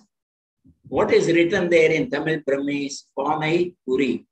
That means a pot suspended in Uri. So this I had extensive discussion with Airavathan Mahadevan, who was the first one to identify these letters and tell them that it is Panai Uri. And he was also explaining to me how that must have gone there in the ships. You know, people used to hang things in Panai Uri, and one of the ship might have been wrecked there, and one of the sailors must have had it with him, and this was the thing which is now found. So you can see this is solid evidence to show that our people were present in Alexandria long before what we thought they were. The 4th paragraph in this Periplus starts with this. Below the Ptolemies of the Huns, at a distance of about 3,000 stadia, there is Audulis. That is, he's talking about Red Sea ports. They used to formerly to anchor at the very head of the bay by an island called Diodorus, east of HOA. HOA is Horn of Africa. Horn of Africa, as you know, that is the eastern part of Africa. Now you see the picture very clearly. It will see. You can see. This is Diodorus. This is Diodorus Island. It is even today there. People, sailors like us have seen that. And when they come down here, and Diodorus was one of the important islands for them to take rest or flourish with something, whatever it. And that particular Diodorus, today what is called Socotra, it is called Socotra. Actually, Socotra, they say, is a derivation from Sanskrit word Sukadara. Sukadara means on the way, some nice place to rest. So this was the place where rest could be, sailors could rest for a while. They had the longest caves. In fact, in the world, the longest caves are available in this particular place. And there is now Socotra. Huntingford remarks, J.W. Huntingford, who analyzed everything with the Pericles of 15.3, he says Socotra derives from the Sanskrit Sukadara, island of bliss. In 2001, as late as 2001, a group of Belgian speleologists are the specialists who study caves of the Socotra Coast project, made a spectacular discovery. They were all mostly from Sweden, Belgian speleologists. Deep inside a huge cave, they came across a large number of inscriptions deep inside the cave. The cave itself is about 8 kilometers long. In that, they found a large number of inscriptions, drawings, and archaeological objects which were left by sailors who visited the island between the 1st century BC and the 6th century AD. What is the importance of this message, especially to India, is the most convincing theory, convincing point to show that Indians have been sailing long before anybody else sailed. And these speleologists have recorded all the inscriptions there. Majority of the text is written in the Indian Brahmi and one in Kharosthi script. So mostly Indian sailors, whether they went from South India or Gujarat or wherever it is, that is different, but it is Indian sailors. Dr. Indro Strock from Lausanne University in Switzerland, he says, we found in January 2006 an inscription in Kharosthi, another Indian script which was used only in the northwest ancient India, that is the modern Pakistan and in Central Asia. That was a script used there. Professor Swaminathan has talked about it once about Kharosthi script, I remember that this was very well used those days. The whole corpus of Indian inscriptions found in the Hawk Cave is an impressive witness of Socotra's cultural past. What is that Indian inscriptions you find there? From the text written in several handwritings, how they are written by ordinary stones on the rock, deeply scratching, or sometimes with charcoal, sometimes with something, but fortunately because they were caves and well protected, none of them got destroyed or obliterated, and they were all available for researchers to see.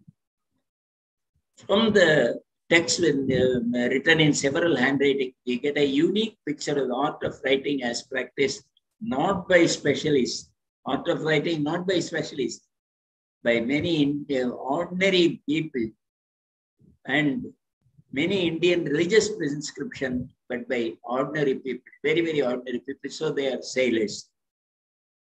Ingo Strock and Hawk Cave, what he says, he is a professor of Sanskrit and Buddhist studies in Lausanne University. He talks about the cave, which is 10 kilometers long and has 193 Indian epigraphs written by 117 different persons. See the trouble he has taken. He has collected the corpus of all the inscriptions and classified them and says 193 Indian epigraphs written by 117 different persons. So many people have been going there. One, Ravahaka has written the most. Ravahaka is the name of a person. We don't know where is he from. But from the name, it sounds he is from that Sindh area. except one in Karushi, the restore in Western Brahmi script from Western India. That's what this gentleman has found out. And then in the Periplus we see, it talks about Sindhus, that is Indus River. He says the river Sindhus, the greatest of all the rivers that flow into the Erythraean Sea, bring down an enormous volume of water so that long way out at sea, before reaching this country, the water of the ocean is fresh. This is an important point. As a sailor, I would like to just share my experience with you at this point. When we were in steam vessels, we were always short of fresh water. And I was sailing in Liberty vessels. They were the most horrible ships. They never had water also. And their evaporators will never work properly.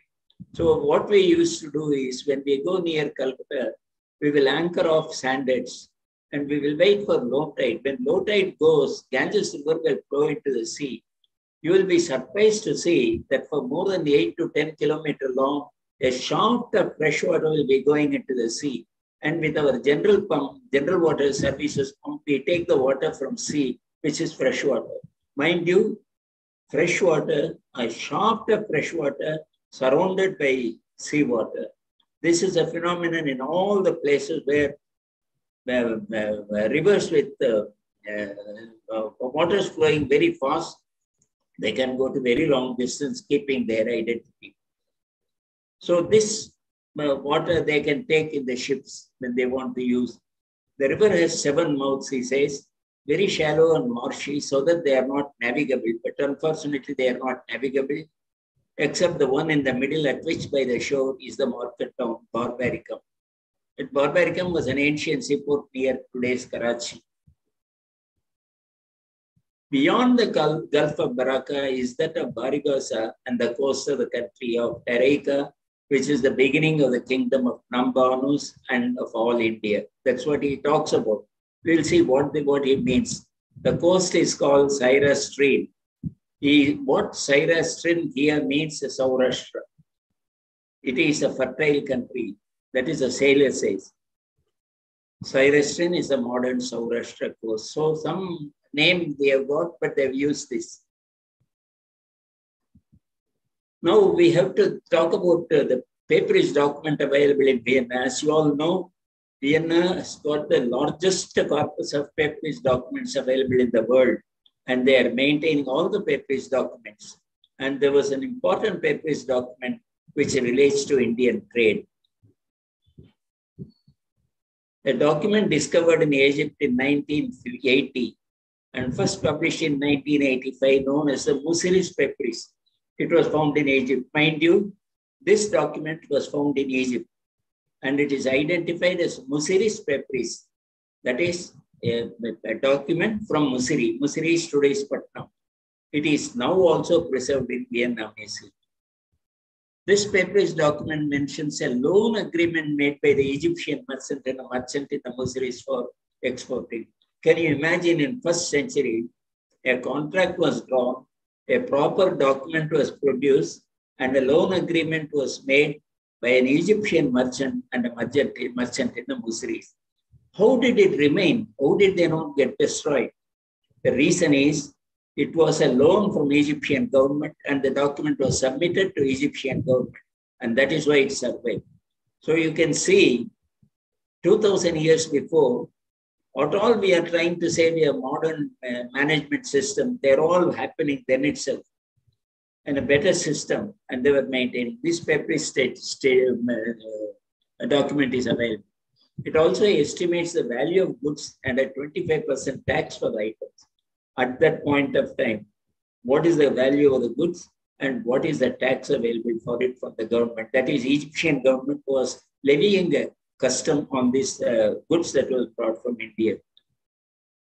That Egyptian merchant gave this agreement to the Roman government as a guarantee for a loan. Mind you, this is a very important para.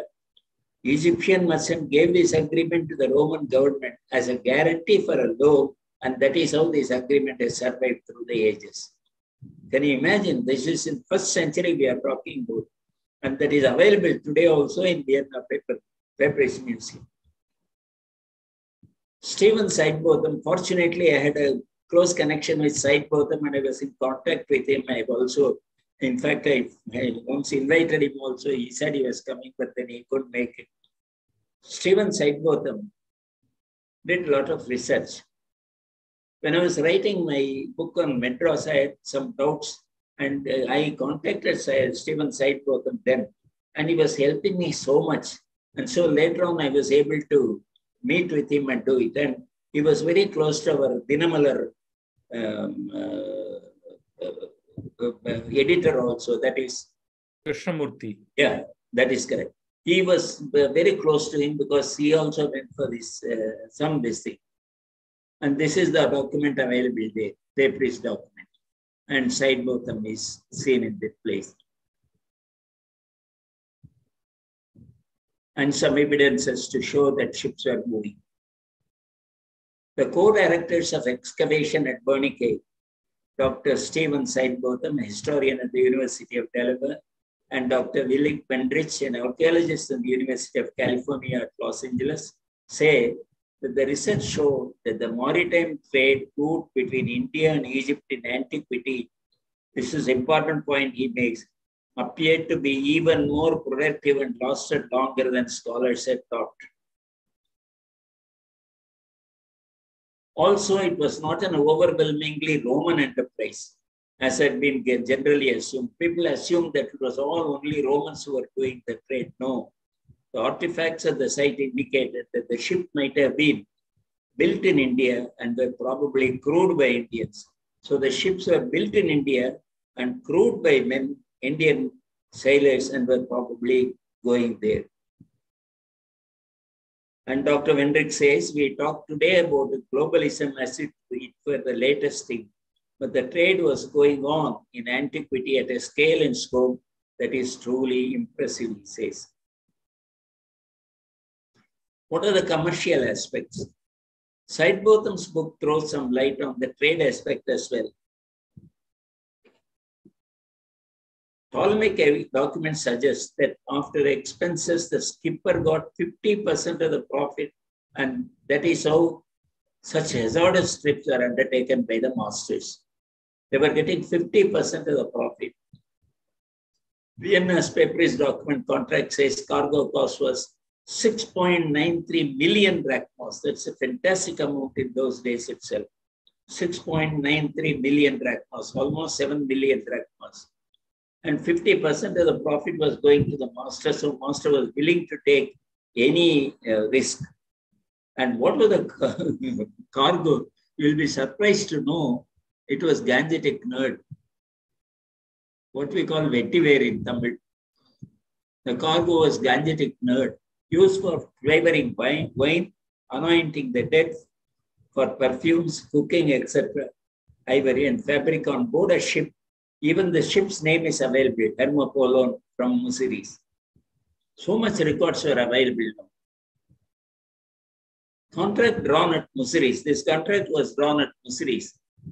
Al Qasim says, from the contract, if we take the word Kata Muzirin to mean for a voyage, Kata Muzirin means a voyage from Musiri.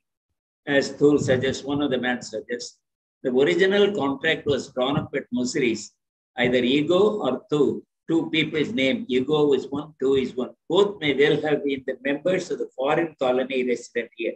The Sangam literature also says that there were Romans residing in our ports for long times.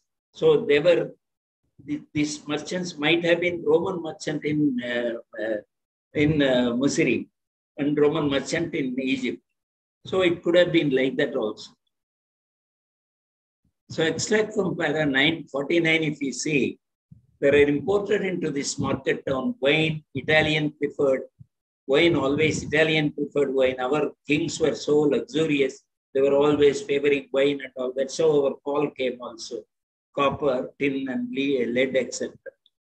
And for the king brought very costly vessels of silver, singing boys, beautiful maidens, and for the harem, and for fine wines. These were all brought by the traders. You can see that it was done in 1st century. That is, our Indian kings were living in such luxury, they needed all these beautiful maidens and queens. And that Sangam literature also proves it is to be correct. That is, in Purananuru, there is one this thing which clearly says, Yamanar Nankalam Tanta Tankamal Teral.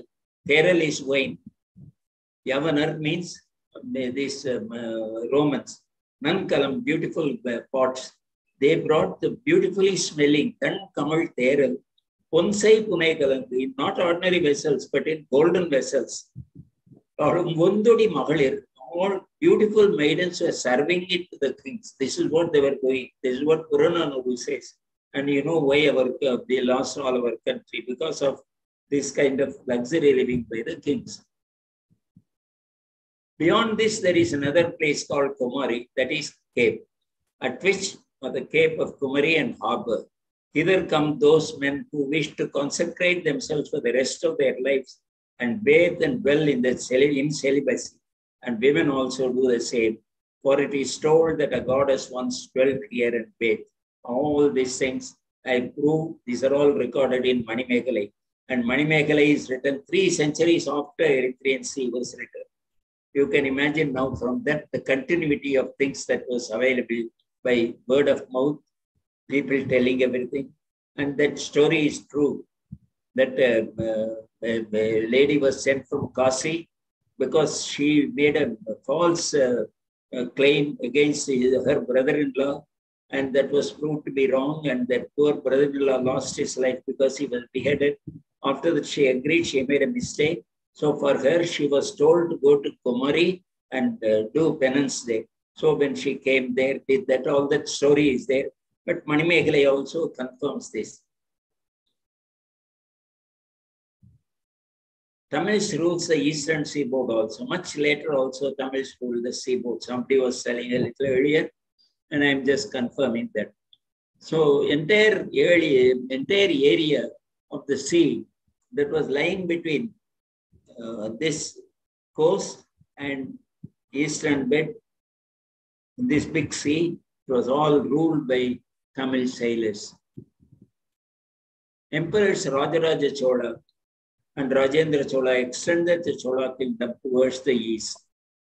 They extended the Chola kingdom, but mind you, original history, if we read very closely, it was not done for the sake of extension.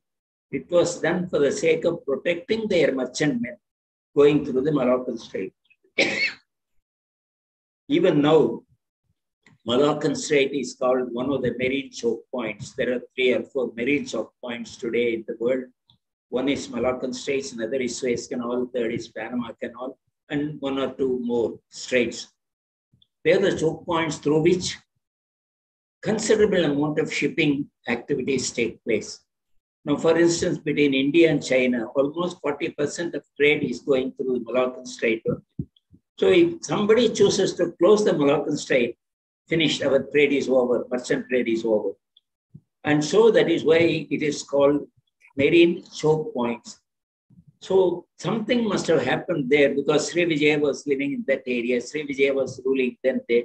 And Chola, why Chola should go and invade on Sri Vijaya was my own assumption by going through that is the merchantmen of Tamil sailors must have been attacked by those people. To protect them, the Rajendra Chola brought in this navy and moved there. And Rajendra Chola was the first one to train sailors and put them to sea. Even today, of course, it is not there now, but the training ship for the merchant marine officers was called Rajendra in Bombay. That was a floating ship named Rajendra to honor this King Rajendra. Not many people know it also. Because many people come and say that it is named after Rajendra Prasad. That is the problem with us, Extend the Chola kingdom towards the east. Chola navies invaded and conquered Sri Vijaya 7th to 13th century in the Malaya archipelago. Cholas extended their influence to China and Southeast Asia, and by the end of the 9th century, had developed extensive maritime and commercial activity in Eastern Bed. Too much, actually. In fact, our trade merchant guilds were available all over the East. Cholas in 11th century sea twice and the regions under them. The Cholas conquered many countries due to their strong navy, and they established their area, and this is the route they took, and they established the entire route. Many harbors and many merchant guilds were stationed there, and so it became actual strong points of rest for the sailors also. Rajendra Chola's expedition annexed during his overseas conquest Sri Lanka, Maldives, Andaman Nicobar Islands, and parts of Malay Peninsula, Indonesian archipelago. Through conquest of the Srivijaya Empire, Chola secured the sea trade route to China. So the Chinese sea trade became very, very important for this. Now, merchant guilds of southern India formed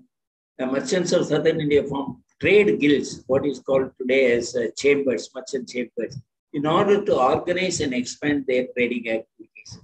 It's an important event which has to be considered most important for all the activities that was taking place, sea trade or whatever it was. Trade guilds became channels through which Indian culture got exported to other lands as well, because they were stationed there. Though from 11th century to 13th century, from 11th century to 13th century, South Indian trade in Southeast Asia was dominated by the Cholas and Pallavas in the previous centuries. The guilds, not under the control of government of the day, never the guilds were coming under the control of the government. They were on their own. There were no control by the governments at all. What are the merchant guilds known as? One was Anjuvannam. Second was Hadinan Vishayathar. 18 people joined together, 18 groups joined together. Manigramam. Ainutruvar, that is 500 people. Nana Desis, that is people comprising from different countries. Nana Desis. These were some trade guilds, there were some more also. They helped the foreigners actually. In Nagapattinam, there existed a brick tower. We all know now it's not there. The Danish people demolished it. Brick tower called Chinese Pagoda. This was demolished by a Jesuit mission in 1867. There were some Chinese traders interacting with Tamil merchants here, and they were allowed to have their own pagoda, and it was built by our trade guilds. And this is not there anymore. This is a picture from the archaeology department. There were some Buddhist relics which were taken away by art enthusiasts from this place when this was demolished. And the image of Buddha was there. In the pedestal of an image of Buddha, there were some letters. They were found some letters and they did not know what it was. Later, they found it is to be Tamil script. These were exhibited in Tokyo in 1992 as collection of Mr. and Mrs. Rockefeller. It was established that these artifacts were from Nagapattinam. These were the artifacts. And these are the Tamil writings in the pedestal. It was in Tamil ordinary writing, Pattal Pillai. And what were the trade guilds and where were they established? One, the oldest of trade guilds that we see, it has left a sign of having been there, is belonging to 3rd or 4th century in Thailand. That is one stone written on it in Tamil Brahmi, Perum Pattan Kal, the big smith's stone, goldsmith must be. Second is Takupa, the 9th century. I will show you now. First is here, that is oldest in Thailand in Perum Pattan Kal. Second is in Takupa, belonging to 9th century, and Manigramathar built a tank there for the local people. Mind you, they came for trade, but they helped the local people by building a tank for them. And that is Manigramathar did it. And third is in this place, see Tamarid play, gift to Brahmanas by Dharma Sammat. Dharma Senapati was a chief merchant. He had gifted to Brahmanas some areas, Brahmadev, and that is recorded there, that is available there. And next we see in Tamil, that is Vishnu Temple Hall. Then next is Vishnu Temple Hall. And last is Wanshu, which is the most important thing of it, 13th century. It belonged to 13th century. So there are 5 inscriptions here, starting from oldest 3rd century Perumbatankal in Pagan. And you see now the range of South Indian trade. We found a stone, Pane Uri, which is much earlier also in West. And we find not very much removed from that time in the East, within the next 3rd or 3 or 4 centuries in Pagan, Perumbatankal. That means the range of Tamil merchants was so vast. What happened to all those things later, we have no idea. This is the goldsmith Perumbatankal. It is in Thailand Museum. It is written Perumbatankal. Here it is written Perumbatankal. Last is Kal. Found in Krabi province, Thailand, now kept in Krongtam Kru, some museum Krabi in Tamil Brahmi, written Perumbatankal. And Kwanshu is the most important thing, which was only 13th century, which was found out by one Subramaniam in first beginning of last century, 20th century. But earlier it was found, but they did not know what it meant because they did not know what language was written here, though there was Chinese script at the bottom. Chinese script is also at the bottom. But the Tamil script, they did not know it was Tamil. It was on Subramaniam who found out in the beginning of the last century that it is Tamil script. And what is written there in Tamil? The first line says, Hara Swastisri Savaptam 1203. That is, we have to add 79 years to get to our year count. So 1203 in that Savaptam means 1281 year in our Roman calendar. That is started in 13th century. Chittirai, that is Chitrayana, Chitra star. Chittirai na Sri Saikakan Thirumenikku. Sri Saikakan Thirumenikku. I will explain this. நன்றாக உடையார் திருக்காணீஸ்வர் உடைய நாயனாரை ஏரி அருளப் பண்ணினார் சம்பந்த பெருமாள் ஆன தவச்சக்கரவர்த்திகள் சைகாகான் பரமானப்படி. See this. He is given a date. He is given a date, star Chittirai. Why did he, for whom he erected this temple? This is a temple for Shiva. Shaika Khan, who is the son of Kublai Khan, was ruling then. Shaika Khan gave that area to this merchant. So that merchants erected a temple, Shiva temple, and called that idol as Tirukkan Ishwar. So everywhere now there is one Shiva temple in Calcutta High Court. It is called High Court Ishwar. You know, he's given the name High Court Ishwar. Like that, this guy has given the name Tirukkan Ishwar, Kanishwar. Eri Arula Pandinar, who Samantha Perumalana Tavachakrathigal. Samantha Perumal, his name is Samantha Perumal, is also known as Tavachakrathigal. How Saika Khan Paramanapadi. Paraman means Firman. Firman means his command. So according to that, because he gave the land, everything, he has done this. And that is available even today. And remains of the temple is also seen. Merchants of southern India formed trade guilds in order to organize and expand their trading activities. Trade guilds became channels through which Indian culture got exported to other lands.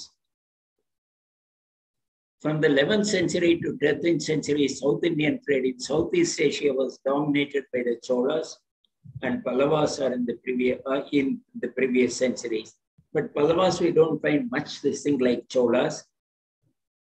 And we also find not much from Pandava's time, but it is Chola's time only maximum evidence is available. And none of these merchant guilds were under the control of the government of the day. They were doing by themselves. Even here in Madras, when I was doing some research for Madras study book, there is a temple in North Madras. In that temple, there is a stone found. In that stone, it is written a merchant guild has given some amount for Mylapore temple to be maintained for a lamp, So that means these merchant guilds were supporting the temples wherever they were. It is not as though they were reduced to only their own land, but no, wherever they were doing by themselves. It was not by government at all. So government need not take over the temple. What I mean is that without taking over by government, temples could have performed better also. We do not know. Mariners and merchants control the trade. The trade was controlled by mariners and merchants only, and not by the kings of the day. The trade and transport were on the professionals, as the government was only a facilitator, supervisor, and safe voyage keeper. So in the port, it was government responsibility to maintain a watch on the cargo that arrived. It was done even in Mylapore. Mylapore, it was called Yeripatnam. Any port that had a protection value through this system, it was called an Yeripatnam. So Mylapore also became an Yeripatnam because that was protected well. That is, the cargo can be brought ashore and kept without fear of being stolen. So the government was facilitator, supervisor, and safe cargo keeper. We can see this from Pattinapalai, Madurai Kanchi, and others, Madurai Kanchi and other Sangam literature also. This is explained. The government collected customs due and provided security. That's all. Like in Madurai Kanchi, Pattinapalai, we see Puliporithu Puram Noki, that is Puram Cheri. Puliporithu means the stamp of Cholas. So we are talking about single window system today that was available even then. That is, as the cargo came, immediately they were inspected, customs inspected. Puliporithu Puram Noki. That means they will give a stamp for that king, that is tiger, and things will go. And they have collected the customs due and provided security, government. For the security, merchants guild collected the fees and supported the government. Merchants guilds were also collecting the fees and supporting. Why sea route came later important?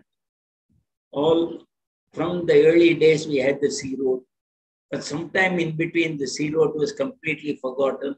And again, only in this side we find in 16th and 17th century the sea routes coming more important.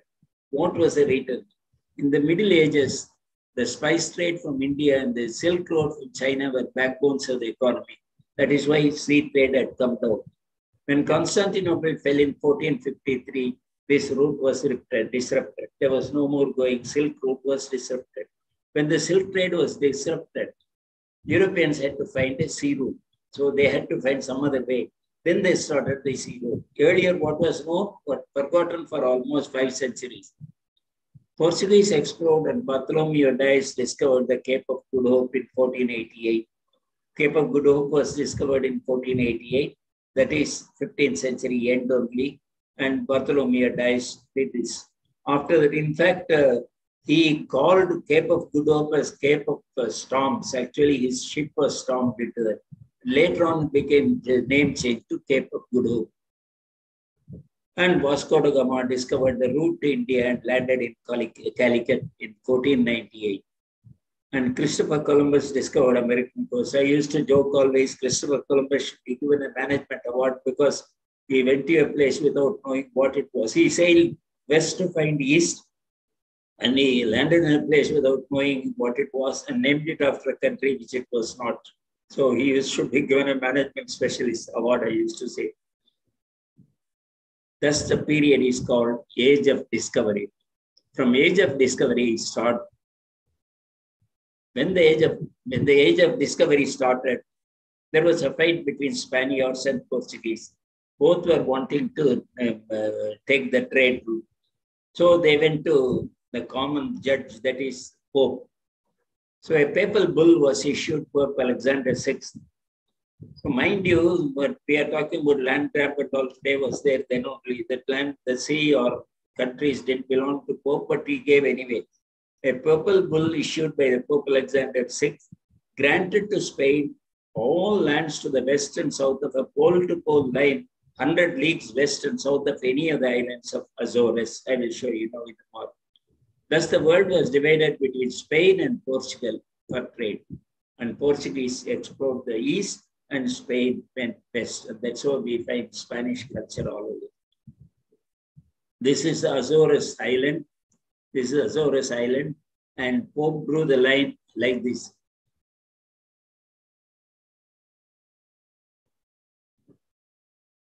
Pope drew the line and called it, all this side of this is for Portuguese, all this side of this first part. That's why we have Spanish culture here throughout and Portuguese culture in the other areas. The search for trade routes persisted. Ferdinand Magellan went out. Of course, he was killed in Philippines, and of the 5 vessels under his command, only one returned.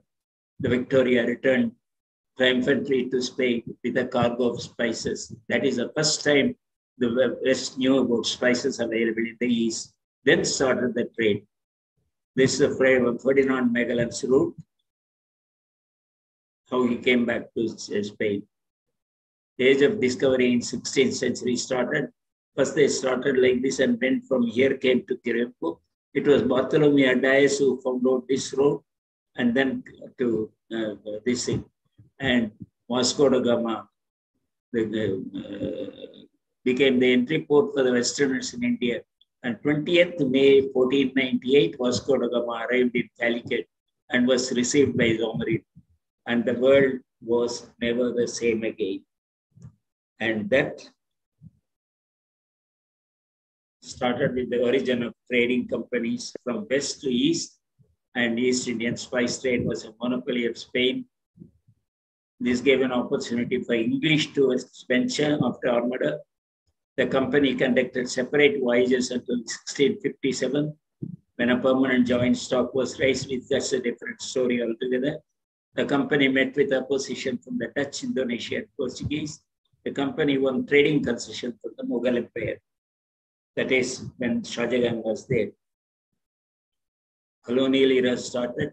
On 22nd August 1639, Covenant Day, 2 merchants of the East India Company signed an agreement to set up a factory in Madras and were offered a piece of land 500 yards long in the coast where the Kuvam flows into the sea by Damarala Nayak, who was in charge of the area. The English thus entered India and soon spread themselves across the India. There was no stopping.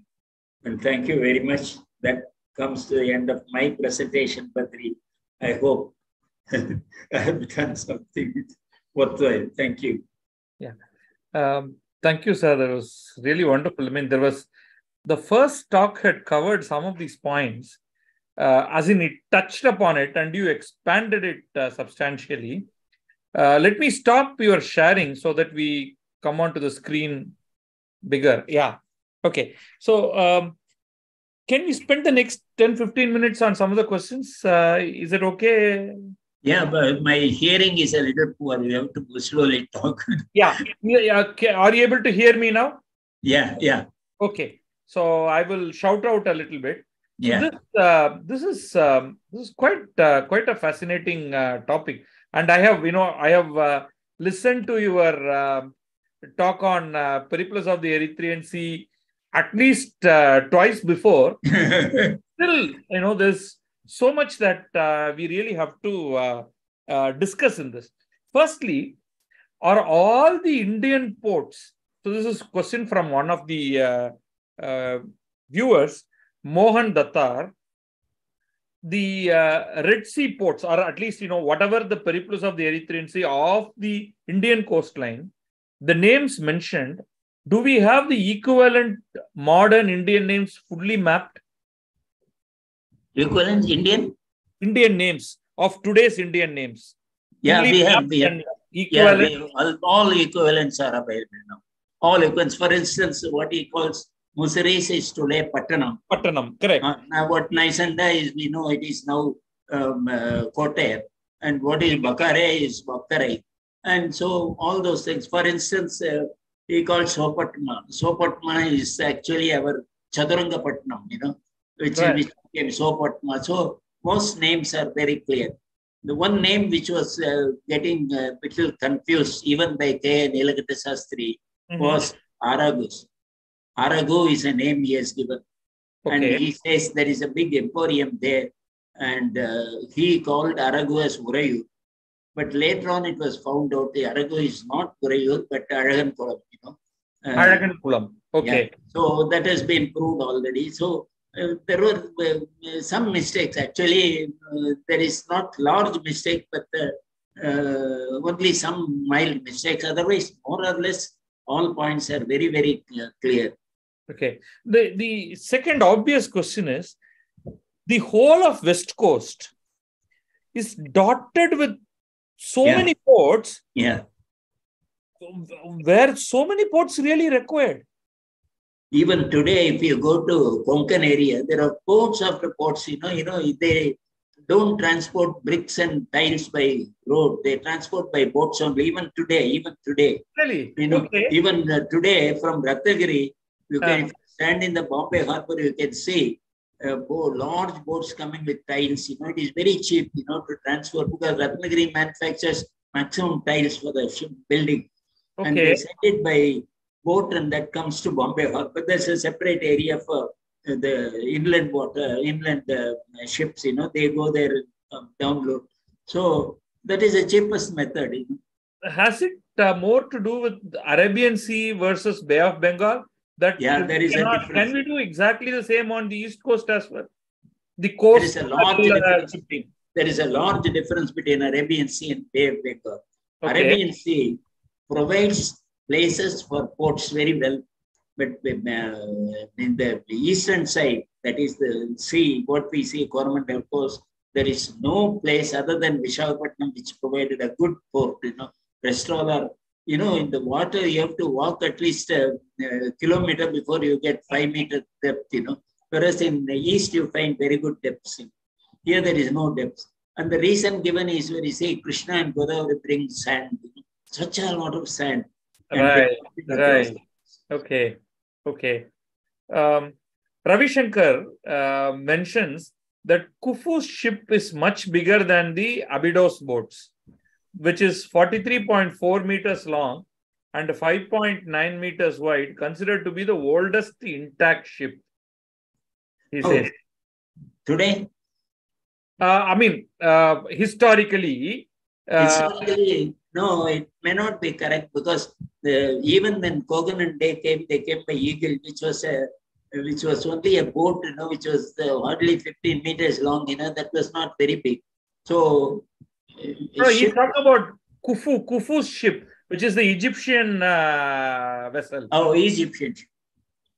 Could be, I don't know. I don't know the details of the Egyptian ship, but they had built very big ships, I was told. In fact, there is a mention of 3-master. When 3 masts are there, then you see it must be at least 30 meters long, not less. So there were long ships, but then it depended on this thing. But Indians had not the big ships at all.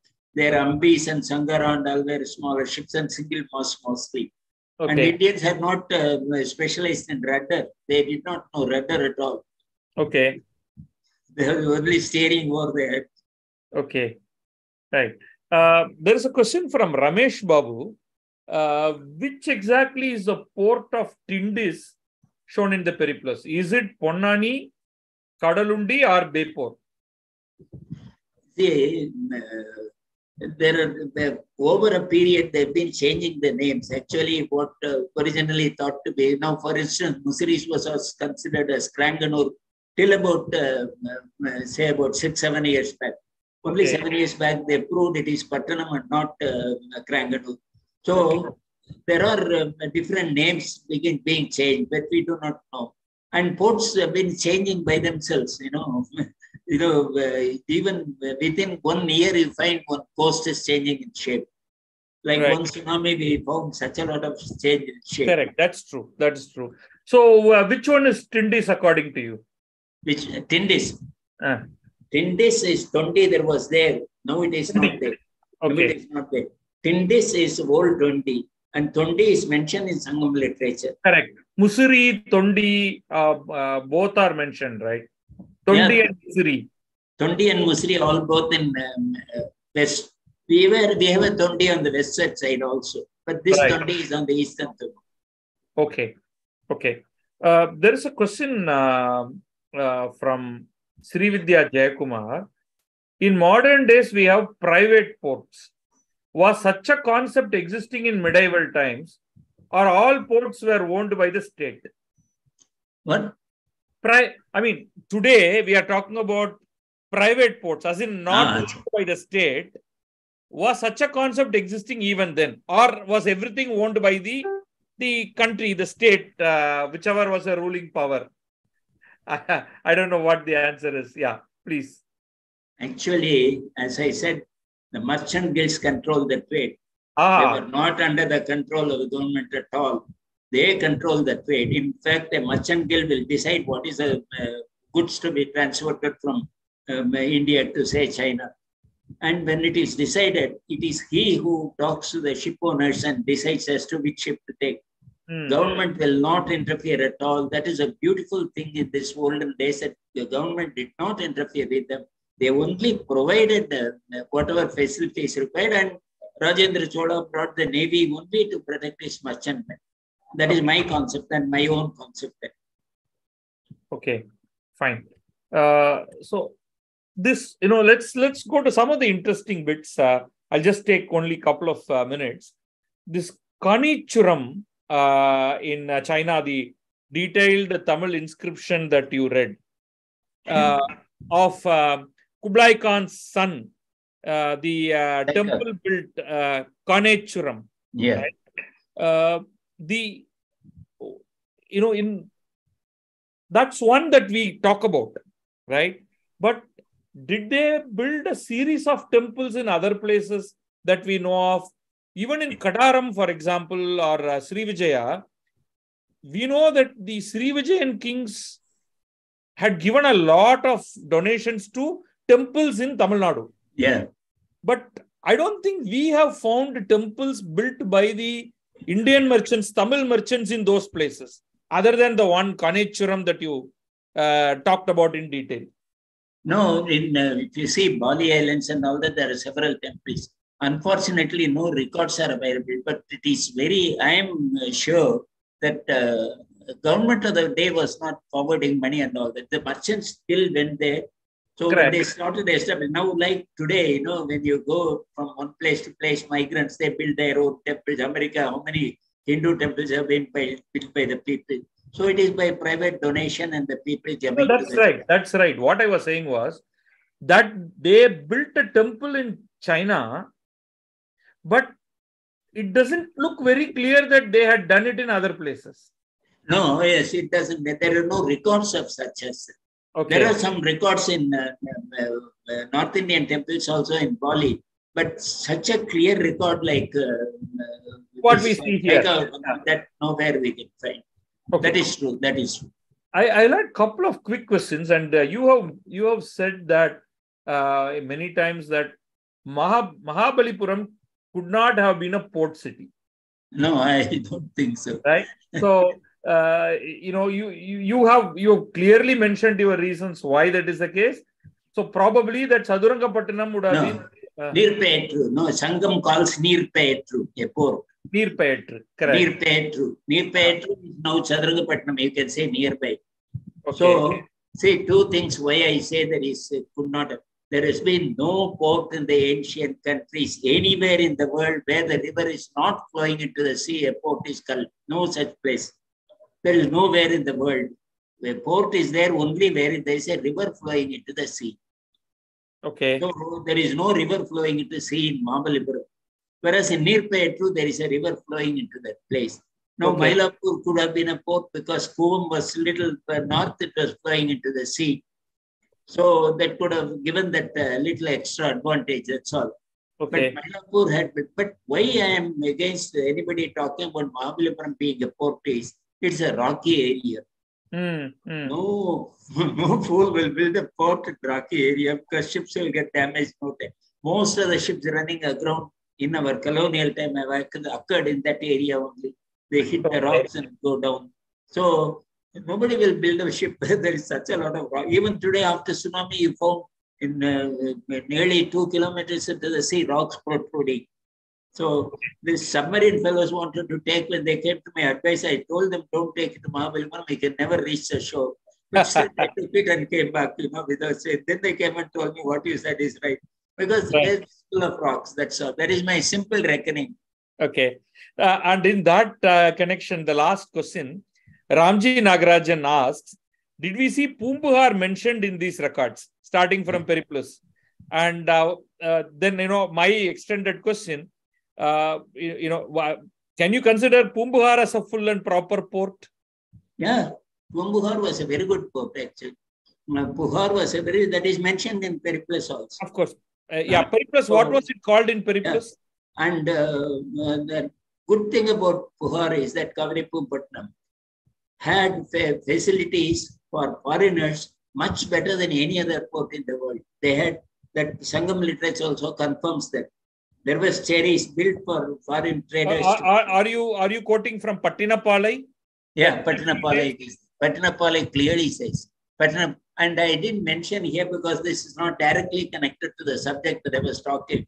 Okay. In Pattinapalai, it says, without lowering the mast, without removing the paimaram, the ships could enter the port. That means today also our ships don't enter into the port by their own power. Only tugs bring them in because it is difficult to control.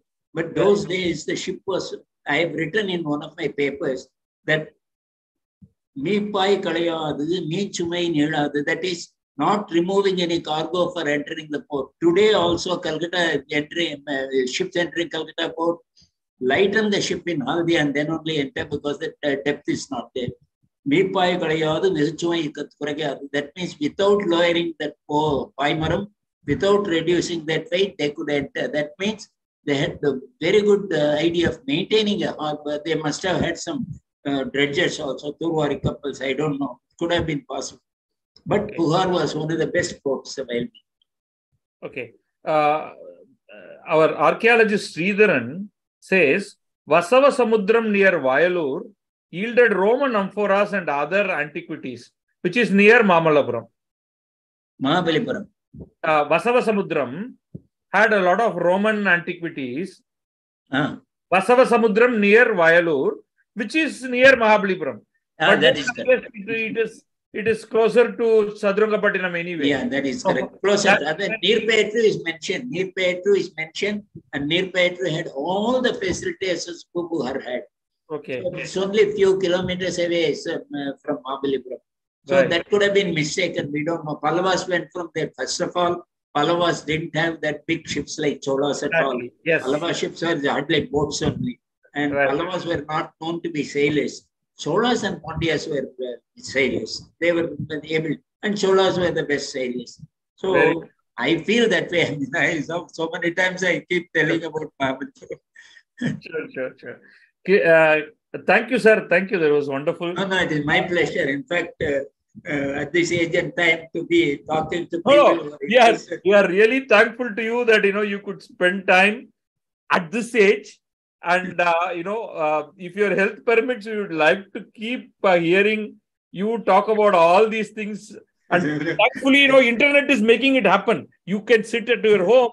I don't know if your back is holding it well, but I will tell you, it is the same as those days sailing. Sailors were sailing. The facilitator was king. I am doing a sailor, I am doing all this, but you are the facilitator. You have done wonderful work. So thank you very much. Thank you, sir. Thank you. Let's get Kishore to get his closing remarks for the day. Thank you, sir. Thank you very much. Thank you. Thank you. Bye. Thank you, Mr. Narasiah. That was indeed. Thank you, sir. Indeed. Yes, you can. Thank you. Thank you very much. Yeah, go ahead, Kishore. So on that note, we come to the end of our day one program. If you watch this today, please continue to join us all days for the next 6 days. Program starts sharp at 5:30 p.m. and should end about this time, which is around 8:30 p.m. That is what we planned every single day until the 11th of June. If you come to our YouTube channel for the first time today, please click on subscribe and then go to Tamil Heritage Trust, click on subscribe so that you get your YouTube feed regularly. This is tomorrow's program. We have, again, 2 fantastic lectures tomorrow. First up at 5:30 p.m., we have Dr. Yadveer Singh Rawat, former director of Gujarat State Archaeology. So tomorrow is, we're going to spend on the Arabian Sea coast, right? Or to be more specific, in Gujarat. So we have Dr. Yadveer Singh Rawat talking about the Harappan coastal settlements and their maritime connections. And then followed by that at 7 p.m., we have heard about the Kutchi merchants and how they made a mark in the Middle East and also in Zanzibar, which is in East Africa, the Tanzanian archipelago. So we have Dr. Chaya Goswami, who's actually written a book on this subject, on the Kutchi merchants in East Africa and the ivory trade that they did in Zanzibar. So she is going to be talking about the Kutchi merchants and how they left a mark in Arabia and East Africa. So tomorrow we're going to spend a lot of time on the western coast of India and specifically in Gujarat and Kutch. So don't miss this. Please join us once again tomorrow at 5:30 p.m. If you go to Tamil Heritage Trust's YouTube channel, you should be able to see our lectures live tomorrow. Thank you very much and looking forward to seeing you and to having your company tomorrow.